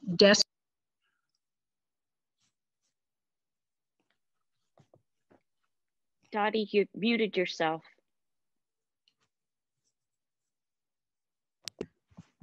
I don't know why it does that. Okay. Ode to my birthmarks. They are birthmarks, not scars. Indelible constellations marking where I have been before here. Cosmic significations of earlier worlds, previous dreams, and well-heeled shoes. Old wives claimed they were mother's desires manifest on the source of our magnus opus, patterned fantasies. I like this account, for it gives us some credit in it, but likely it is not. These birthmarks are not dreams made manifest. These are stamps marked paid. Sacred hieroglyphs where the past and the present met to indicate no further debt resides inside these thighs. Fishes, butterflies, little random stars even, well-placed codicy, mysteries meant to be held in highest esteem. There's a moon here and a little Venus even, right along my main seam, along my highway to heaven, little buoys set afloat marking the shores of a history that's deeply, deeply dipped. The next poem I have read a couple of times. It's one of my newest pieces. I've been very busy, so I haven't been writing as much as I usually did in the past. But when I thought of this poem, I thought of a line from Toni Morrison's Song of Solomon, a book I teach often. I think it's one of Toni's most brilliant, if you can even think of her works as some being more brilliant than others. But it's when the narrator is referencing Pilate in the Song of Solomon, and this line resonates for me. She describes, the narrator describes Pilate as a woman who was true to the palm oil that flowed her veins, for she never had a visitor for whom she did not offer food. And this poem I wrote in response to looking out my balcony window in Guinea at the market women who would get up at the crack of dawn and cook and prepare food and load their wares on the top of their head. And I described them from there. They literally feed the poor in Guinea. These women were the market women of Guinea. These women who are women even before they cease being children, who carry babies on their backs even before they cease being them, who carry loads on their heads like emerging little queens, burdened with the earth's best bounty, bread warm, fresh, and ready to feed the day before the sun has even risen. These women who walk like elegant antelopes, majestic necks stretched skyward, made long by all that seeking, lifting, seeing, rising. These beautiful women of Guinea, whose feet never seem to touch the ground, rather endorse, sweep, and preserve it. These women whose backs and breasts arch heavenward and assume fecund announcement. These manifestations of Oklo, origins of flesh and warm, warm loam. Praise her, this place of all beginning, shea-lathered and beautifully irrefutable. Her flamboyance a flaunted affront to colonial cruelty. Her very existence a declaration of war against poverty. Praise her glisteningness, her polyrhythmic refusal to acquiesce to a time linear and meaningless, not past, yet not fully present. Praise this blinding light of all existence. Her very breathing, her breeding an indignant insistence, her haughty hips a rebut to all attempts to eliminate her or her children. Praise these women who rise like the sun, flauntingly returning its radiance, indomitable flashes of the spirit. Gaze upon them, these women who carry our loads and all enduring things. Praise them, for they are all we are and now be, for they are us, our vivified rememory. And I will end with this one, an old one, but one I don't get to read very often, and it sort of, I think, captures what I hope we're all headed towards. It's called Conquer This. Why does everybody treat me so evil and mean? I say, why does everybody treat me so evil and mean? Won't anybody tip their hat to a queen? Ma Rainey. Go ahead, try. Try to sing like Ma Rainey or Bessie Smith, to dance like Josephine did, to write like Emily or Toni or Adrienne Rich. I dare you.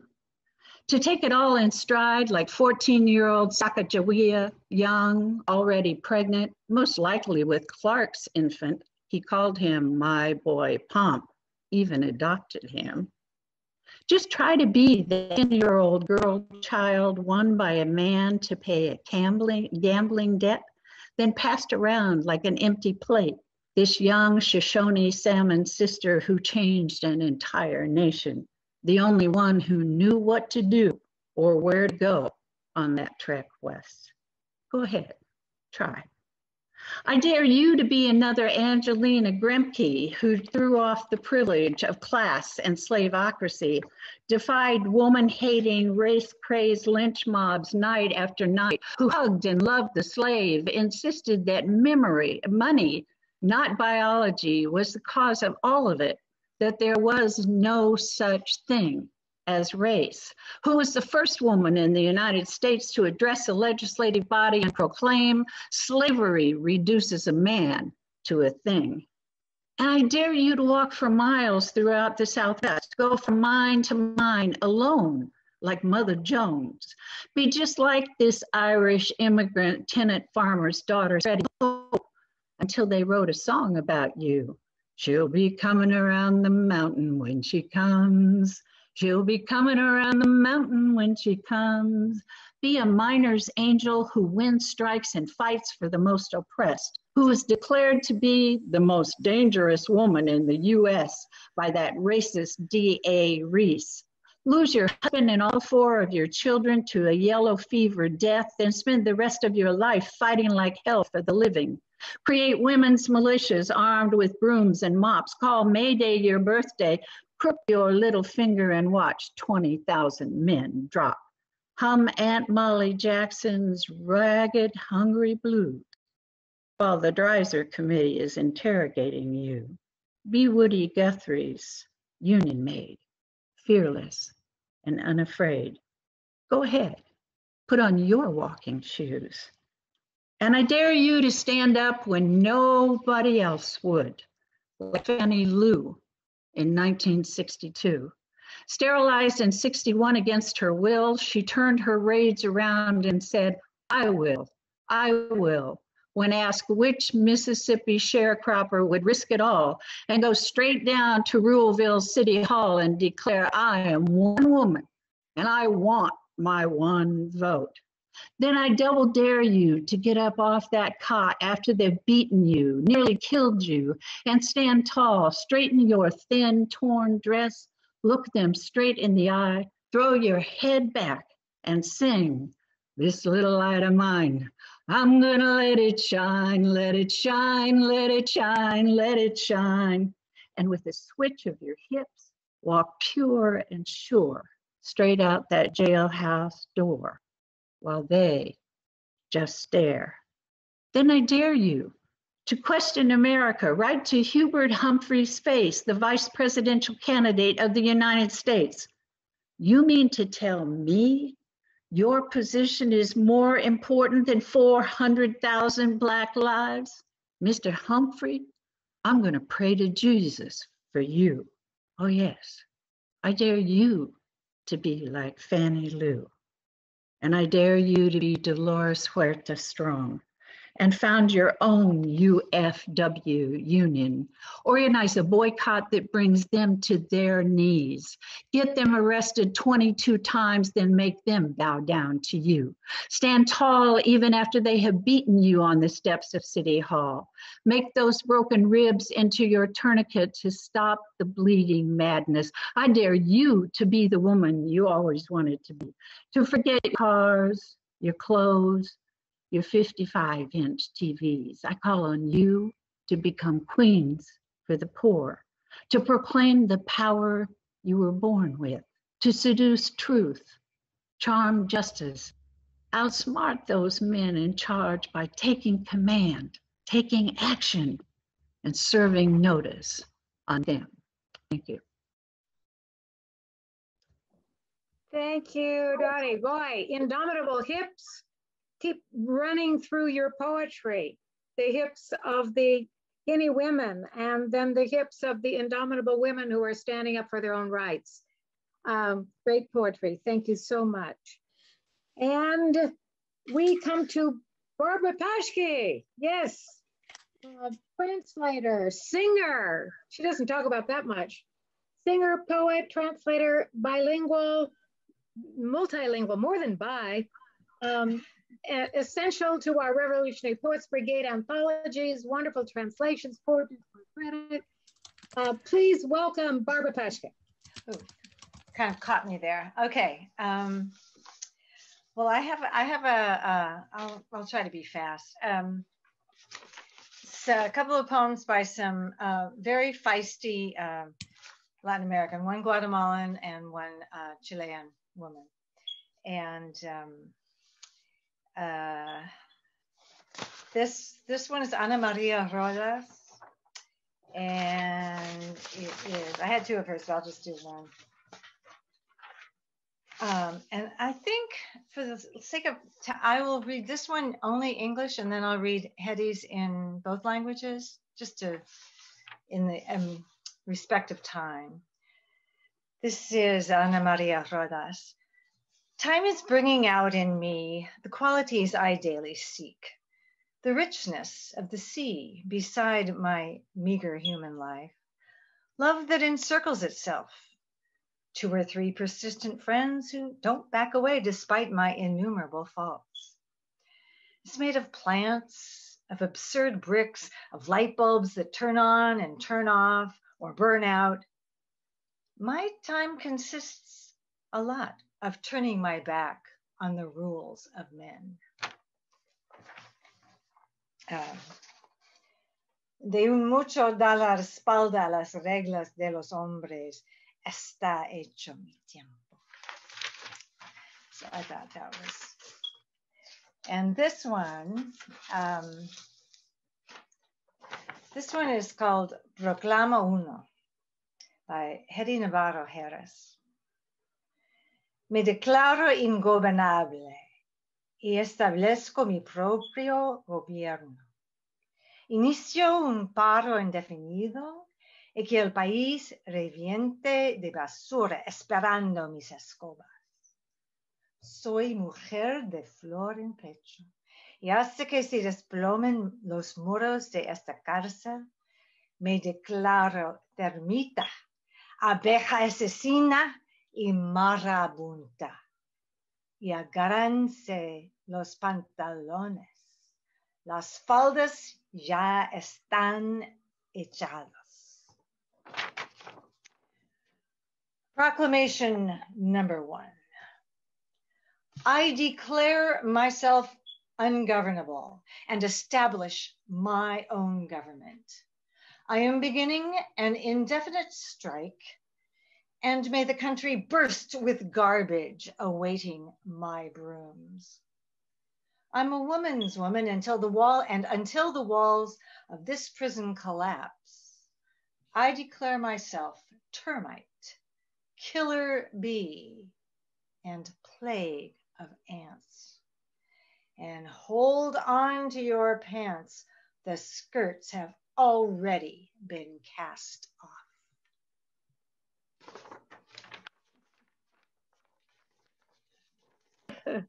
Great, Barbara. Did you have another one, or is that it? Well, I do if there's time. I mean, it's... Yeah, sure, go ahead. Yeah, well, this is, let's see, which one did I read? Okay. Oh, this is another of Ana María Rodas. La gramática miente, como todo invento masculino. Femenino no es género, es un adjetivo que significa inferior, inconsciente, utilizable, accesible, fácil de manejar, desechable y sobre todo violable. Eso primero, antes de cualquier otra significación preconcebida. Grammar lies, like all masculine inventions. Feminine is not a gender. It's an adjective that means inferior, unconscious, usable, accessible, easy to handle, disposable, and above all, able to violate. That's first before any other preconceived meaning. So just Giving the persistent women, and no offense to any of the men. No. We know. Yeah, we're hearing it, Barbara. Go for it. Yeah. And now Victoria, an outstanding member of our Revolutionary Poets Brigade. I am delighted to introduce Victoria Brill. Thank you. Thank you, everybody. I'm really honored to be here among you. I'm going to read a poem. I just learned about this poet. Her name is Deborah. Something wrong? No, we're good. Her name is Deborah A. Miranda, and she is a native daughter. Are we here? I can't see you. Okay, doesn't matter. See you and hear you, Victoria. Thank you, Lisbit. I wasn't sure. Suddenly it was all a blank space. Deborah Miranda, she's Ohlone Costanoan Esalen Nation Chumash. And she has a book called Altar of Broken Things that came out in 2020. This is called Torch. The old man cruises our neighborhood in a two-tone Chevy built like a fort. He offers 25 cents to the girls who'll come close enough to let him pinch a cheek. Gaze hidden behind dark glasses, one hand on the wheel, one eye on the rear view mirror. Across the street, we dare each other. You do it. No, you do it. Pulled as much by the glory of what a whole quarter buys. By the yearning to be wanted by someone. We're just trailer court kids on a Saturday morning made of asphalt, shaggy pines and rain. Our mothers chain smoke Pall Malls inside thin walls. Fathers or stepfathers or mothers, boyfriends out hunting work or already drinking. We've all spent nights waiting outside the Mecca in our parents' old cars, peering over back seats into dark windows as if wishing could erase those light years of distance. I am a hungry heart on skinny legs, standing on the edge of a journey.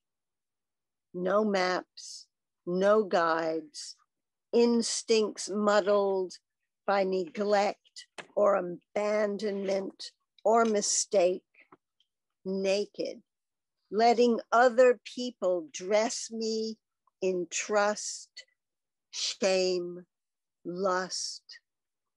I want to say I will learn how to hide my longing, that invisible sign scrawled on my forehead like an SOS, revealing my location to the enemy.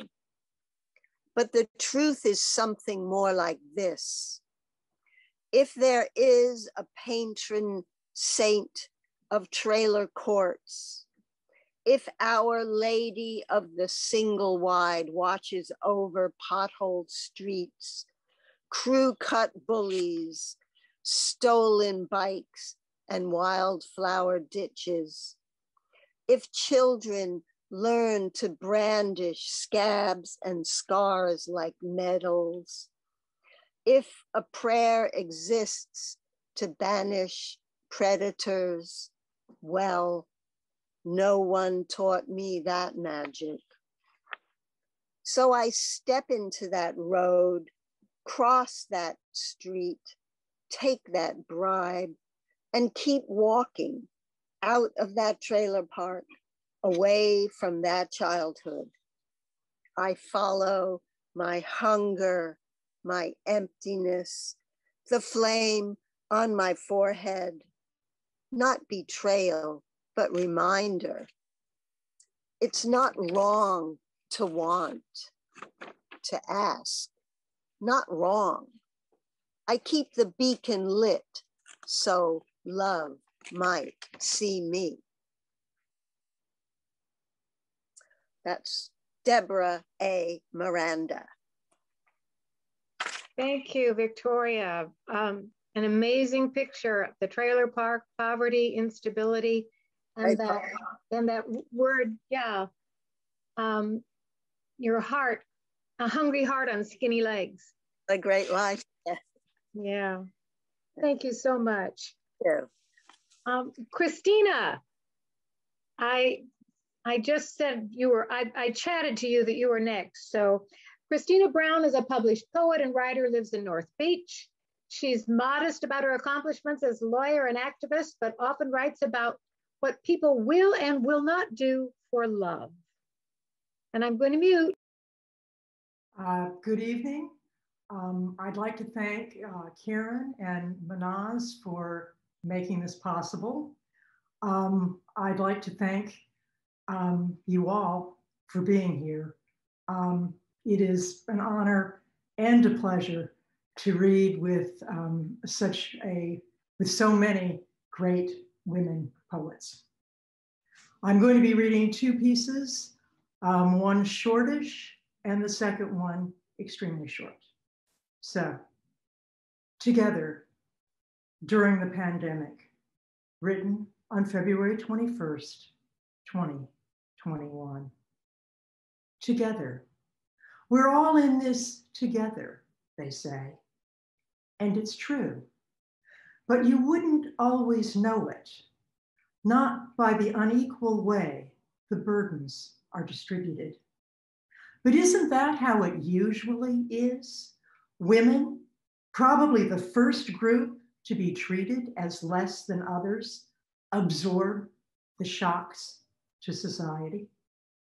So do Black and brown people, anyone whose difference can be used as an excuse to discriminate against them.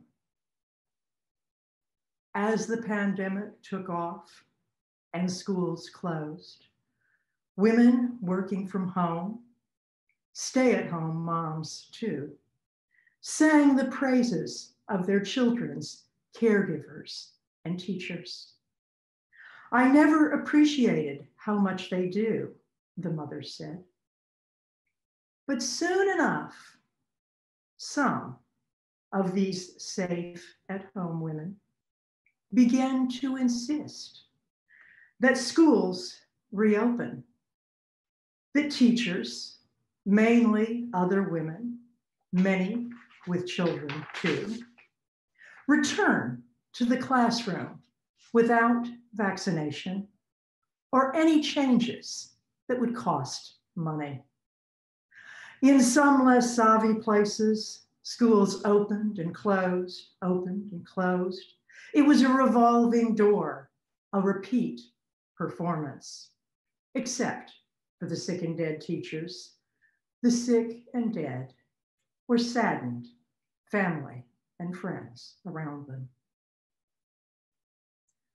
In California, the teachers, joined together in their union, worked together, held the line together. Most of their fellow Californians supported them too. Now, here in California, teachers are on the list to be vaccinated. On Saturday, a bunch of teachers caravanned to a drive-through vaccination site to receive their shots, each in a separate vehicle for safety. They were still together. And I have a happy addendum to this story that as of today, 2 weeks later, all teachers in every state. The strength of California teachers, California men, has once again made things better for everyone. The second piece I'm going to read, well, it's something that we're all so familiar with. Phalluses, spring. Phalluses and penises and cocks. They're all so cute, so eager to be perky, to be of service. Too bad they can make even good men crazy. Thank you. Thank you, Kristina. Yes. Thank you so much. And yeah, that was a good call on togetherness and teachers unions and what we owe to the teachers and I mean, there's a social responsibility that you make very obvious there. Thank you. And Sarah Menefee, San Francisco poet, homeless movement organizer, and a founding member of the League of Revolutionaries for a New America. First, they came for the homeless and the Revolutionary Poets Brigade. Her latest poetry collection is called Cement, from Swimming with Elephants Publications. So Sarah, please welcome Sarah and mute. Hi, I'm very happy to be in this wonderful chorus of voices, of beautiful words. Excuse me, I'm a little choked up by it. Going to read a poem. It was called 40 Years. I really should call it 50 or 55, but who's counting? It's for all the low wage workers who keep this going. And so many of those are women. Most of those are women. If the low paid and no paid women stopped working, we should, everything would stop. So this is called 40 Years.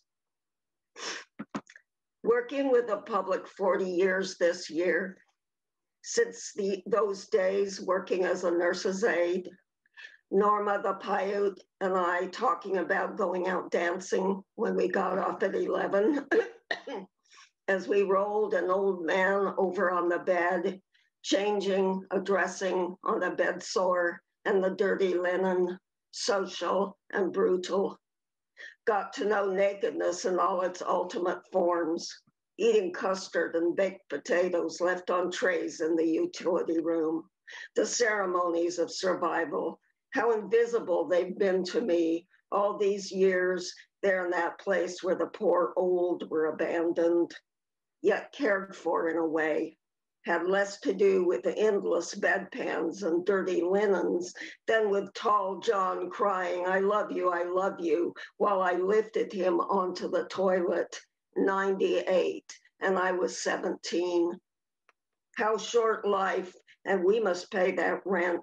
A room near the Truckee River, my uniform ironed on a towel on the floor. The trouble is when you start remembering work, you recollect the universe, also the oppression, how a man was dying in this county ward bed, crying out his last. The arrogant young doctor said, he's having DTs, and left. He died. Only the low-wage nurses' aides and orderlies there beside him. Every caring hand seems to be on minimum wage. And what is a job? Inextricable from every human dream, the social scene with all its sweetness and distortions. So I would trust a strong hand that had made a bed or two and a back that knew how to lift another up, who'd seen the red of the blood of birth, the red foundation of the earth, and life's pulse over many others, those unacquainted with nakedness who can't conceive the look of a wound. That was not in my young mind then, but maybe now my pen can claim what then I surely didn't know, when my ambition was to be an artist and to love. When Norma and I went dancing after work or drinking with her Trailways bus driver friends. Thank you. What a story. Wow. Great story, Sarah. And that goes back to when you were 17, lifting that man, and you were just so young. Yeah, it's very heartbreaking, really, the pictures that you paint. You do that so beautifully. Well, but solidarity, you know. Yeah, of course. Worker solidarity, women's solidarity, love for each other. Thank you. Keeping the world turning, you know. That's what the workers do. And most of the low paid ones, preponderance of women. And So, you've spent your life seeing to it that certain people actually survive. I realize that. yeah, I mean, we all do, right? So, okay, Lisbit. I think we're getting near the end. Lisbit, thanks. Everybody should realize Lisbit has been our incomparable hostess, and now we get to hear a poem from Lisbit. Thank you, Karen. Thanks, everyone. This has been really quite wonderful. I'm going to read just 3 short poems. I selected them. I think they kind of have some symbiosis to them, but you can judge for that. This first one is Grand Old Diva for Ruth Weiss by A.D. Winans. She grooves with time, daytime, nighttime, bebop jazz time, dances with timeless time. All rhythm, no rhyme. Birds in flight flap their wings, copulate with the wind. A magician's illusion where time and words move from celibate to shameless orgy. Feed off the flesh of the other. Pause in roller coaster freeze stop action motion. She sings her song.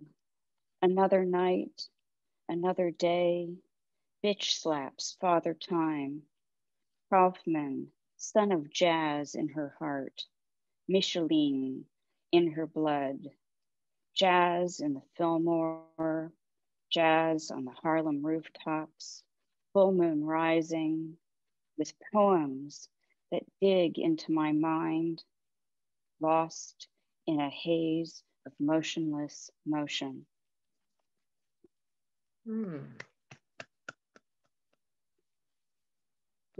This next one is by Diane de Prima.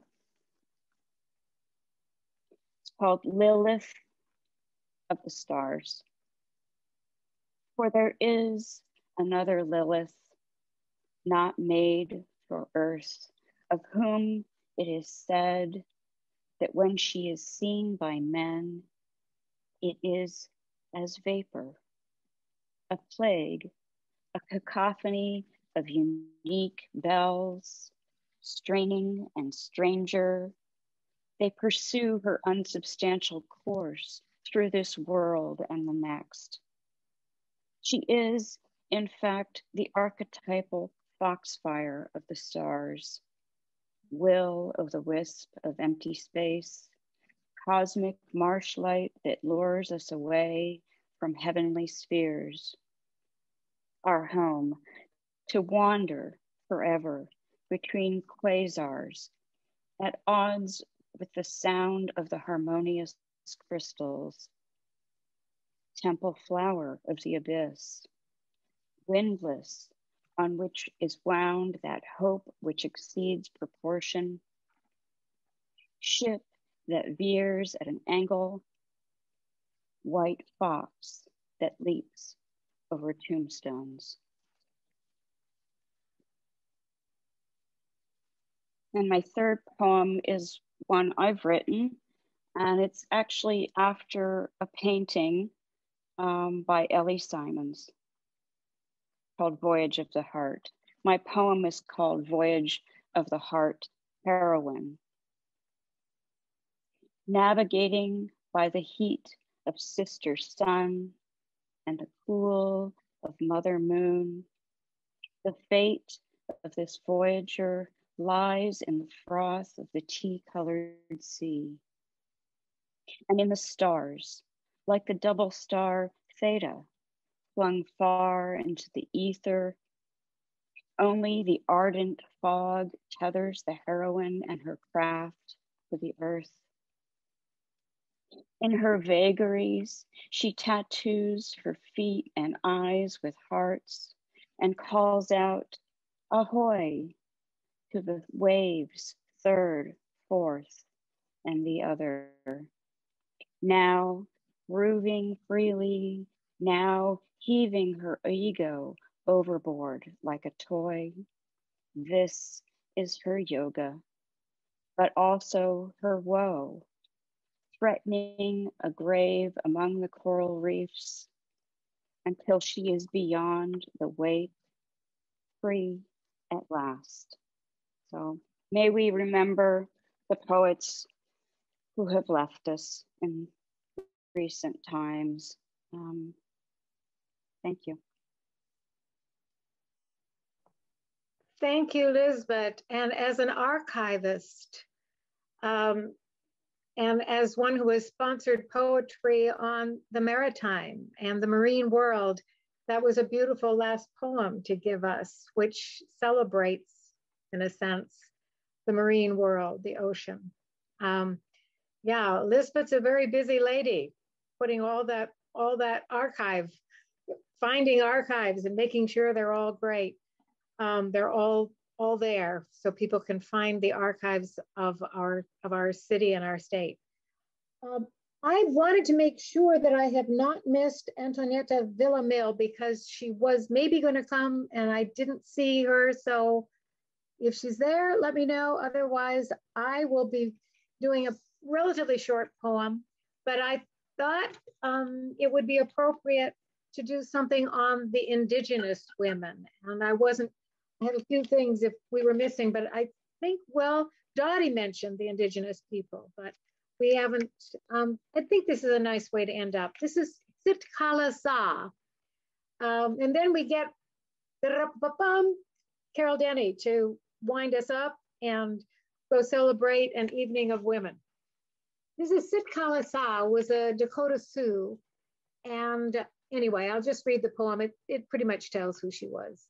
Sit Kala Sa Dakota Sioux, raised as a child, 8 years freely running through streams and forests on her reservation, until missionaries sent her east to learn the white folks' ways, encouraged to be schooled, encouraged to assimilate, encouraged to subsume into white culture.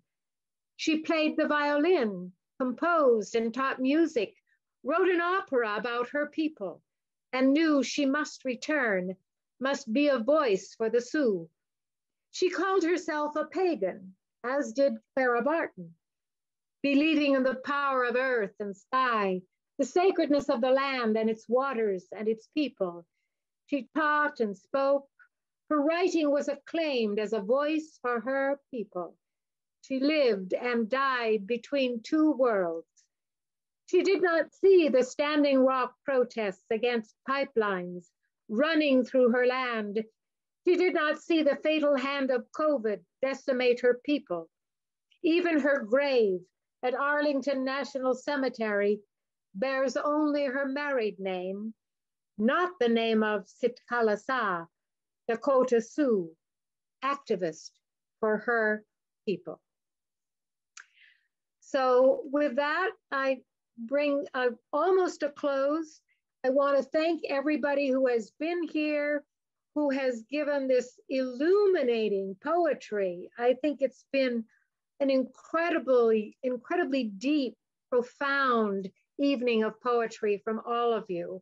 And I feel very much enriched by all of it. So thank you for coming. For those of you who just listened, thank you for coming and listening. And thank you, John and Lisbit. Yes. Yay, for hosting us. Thank you, Mahnaz. Thank you, Luz. Thank you for the guests who came who might never have come unless we invited you.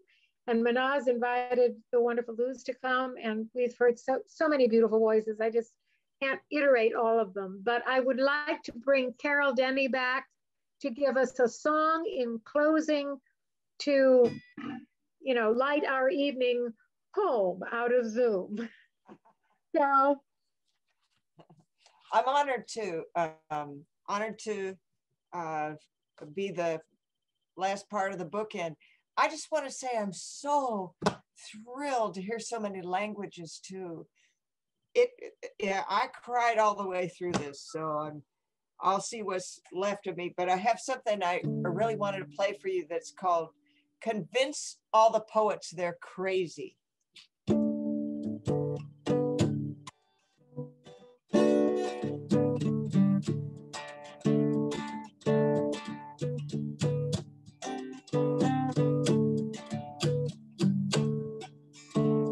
Convince all the poets they're crazy.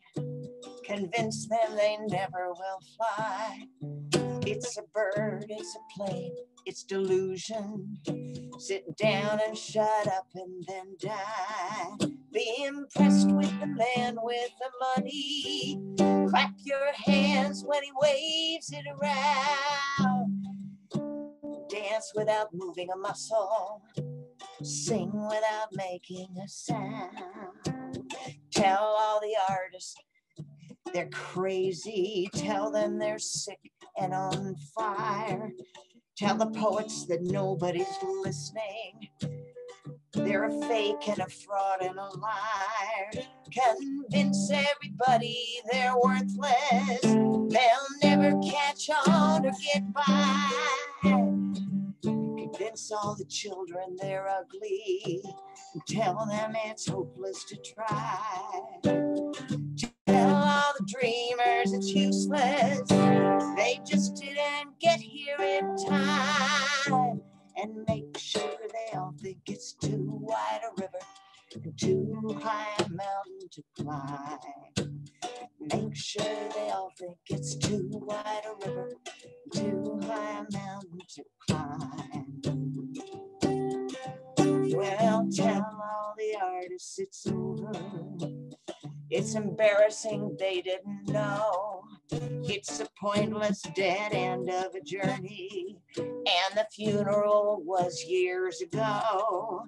There were bouquets of flowers and speeches. It was really a beautiful day. It would help if they pick up the pieces and maybe get out of the way. Tell all the dreamers it's useless. They just didn't get here in time. And make sure they all think it's too wide a river, too high a mountain to climb. Make sure they all think it's too wide a river, too high a mountain to climb. Make sure they all think it's too wide a river, too high a mountain to climb. Make sure they all think it's too high a river, too high a mountain to climb.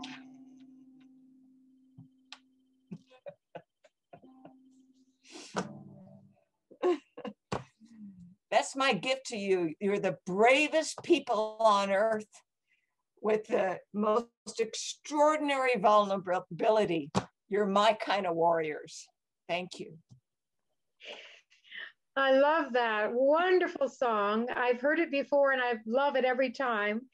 And that was, did you say exquisite vulnerability? I'm not sure Yes. if that's what you said, but yep, I think that's true. That's where all of this comes from. The beautiful Mandarin, the beautiful, the languages, the sensitivity, I mean, I'm weeping too. It's just to this power wonderful journey with women It's been so focused on women in a way that I've never heard before. And I just am terribly moved by that voice, the voice of women, all different women's voices, different women's languages, and actually the support and the outreach that you have made to other women. And it's just been very beautiful. So I thank all of you for enduring. What is it now? It's 9:27, so 2.5 hours. Marvelous. Beauty, yes, 2.5 hours of beauty. Thank you so much. Take care of yourselves, fellow women, comrade women. Don't make me cry anymore. Just here. I feel so blessed that I'm one of you. Thank you all for everything. Thank you, Carol, for being our bookends.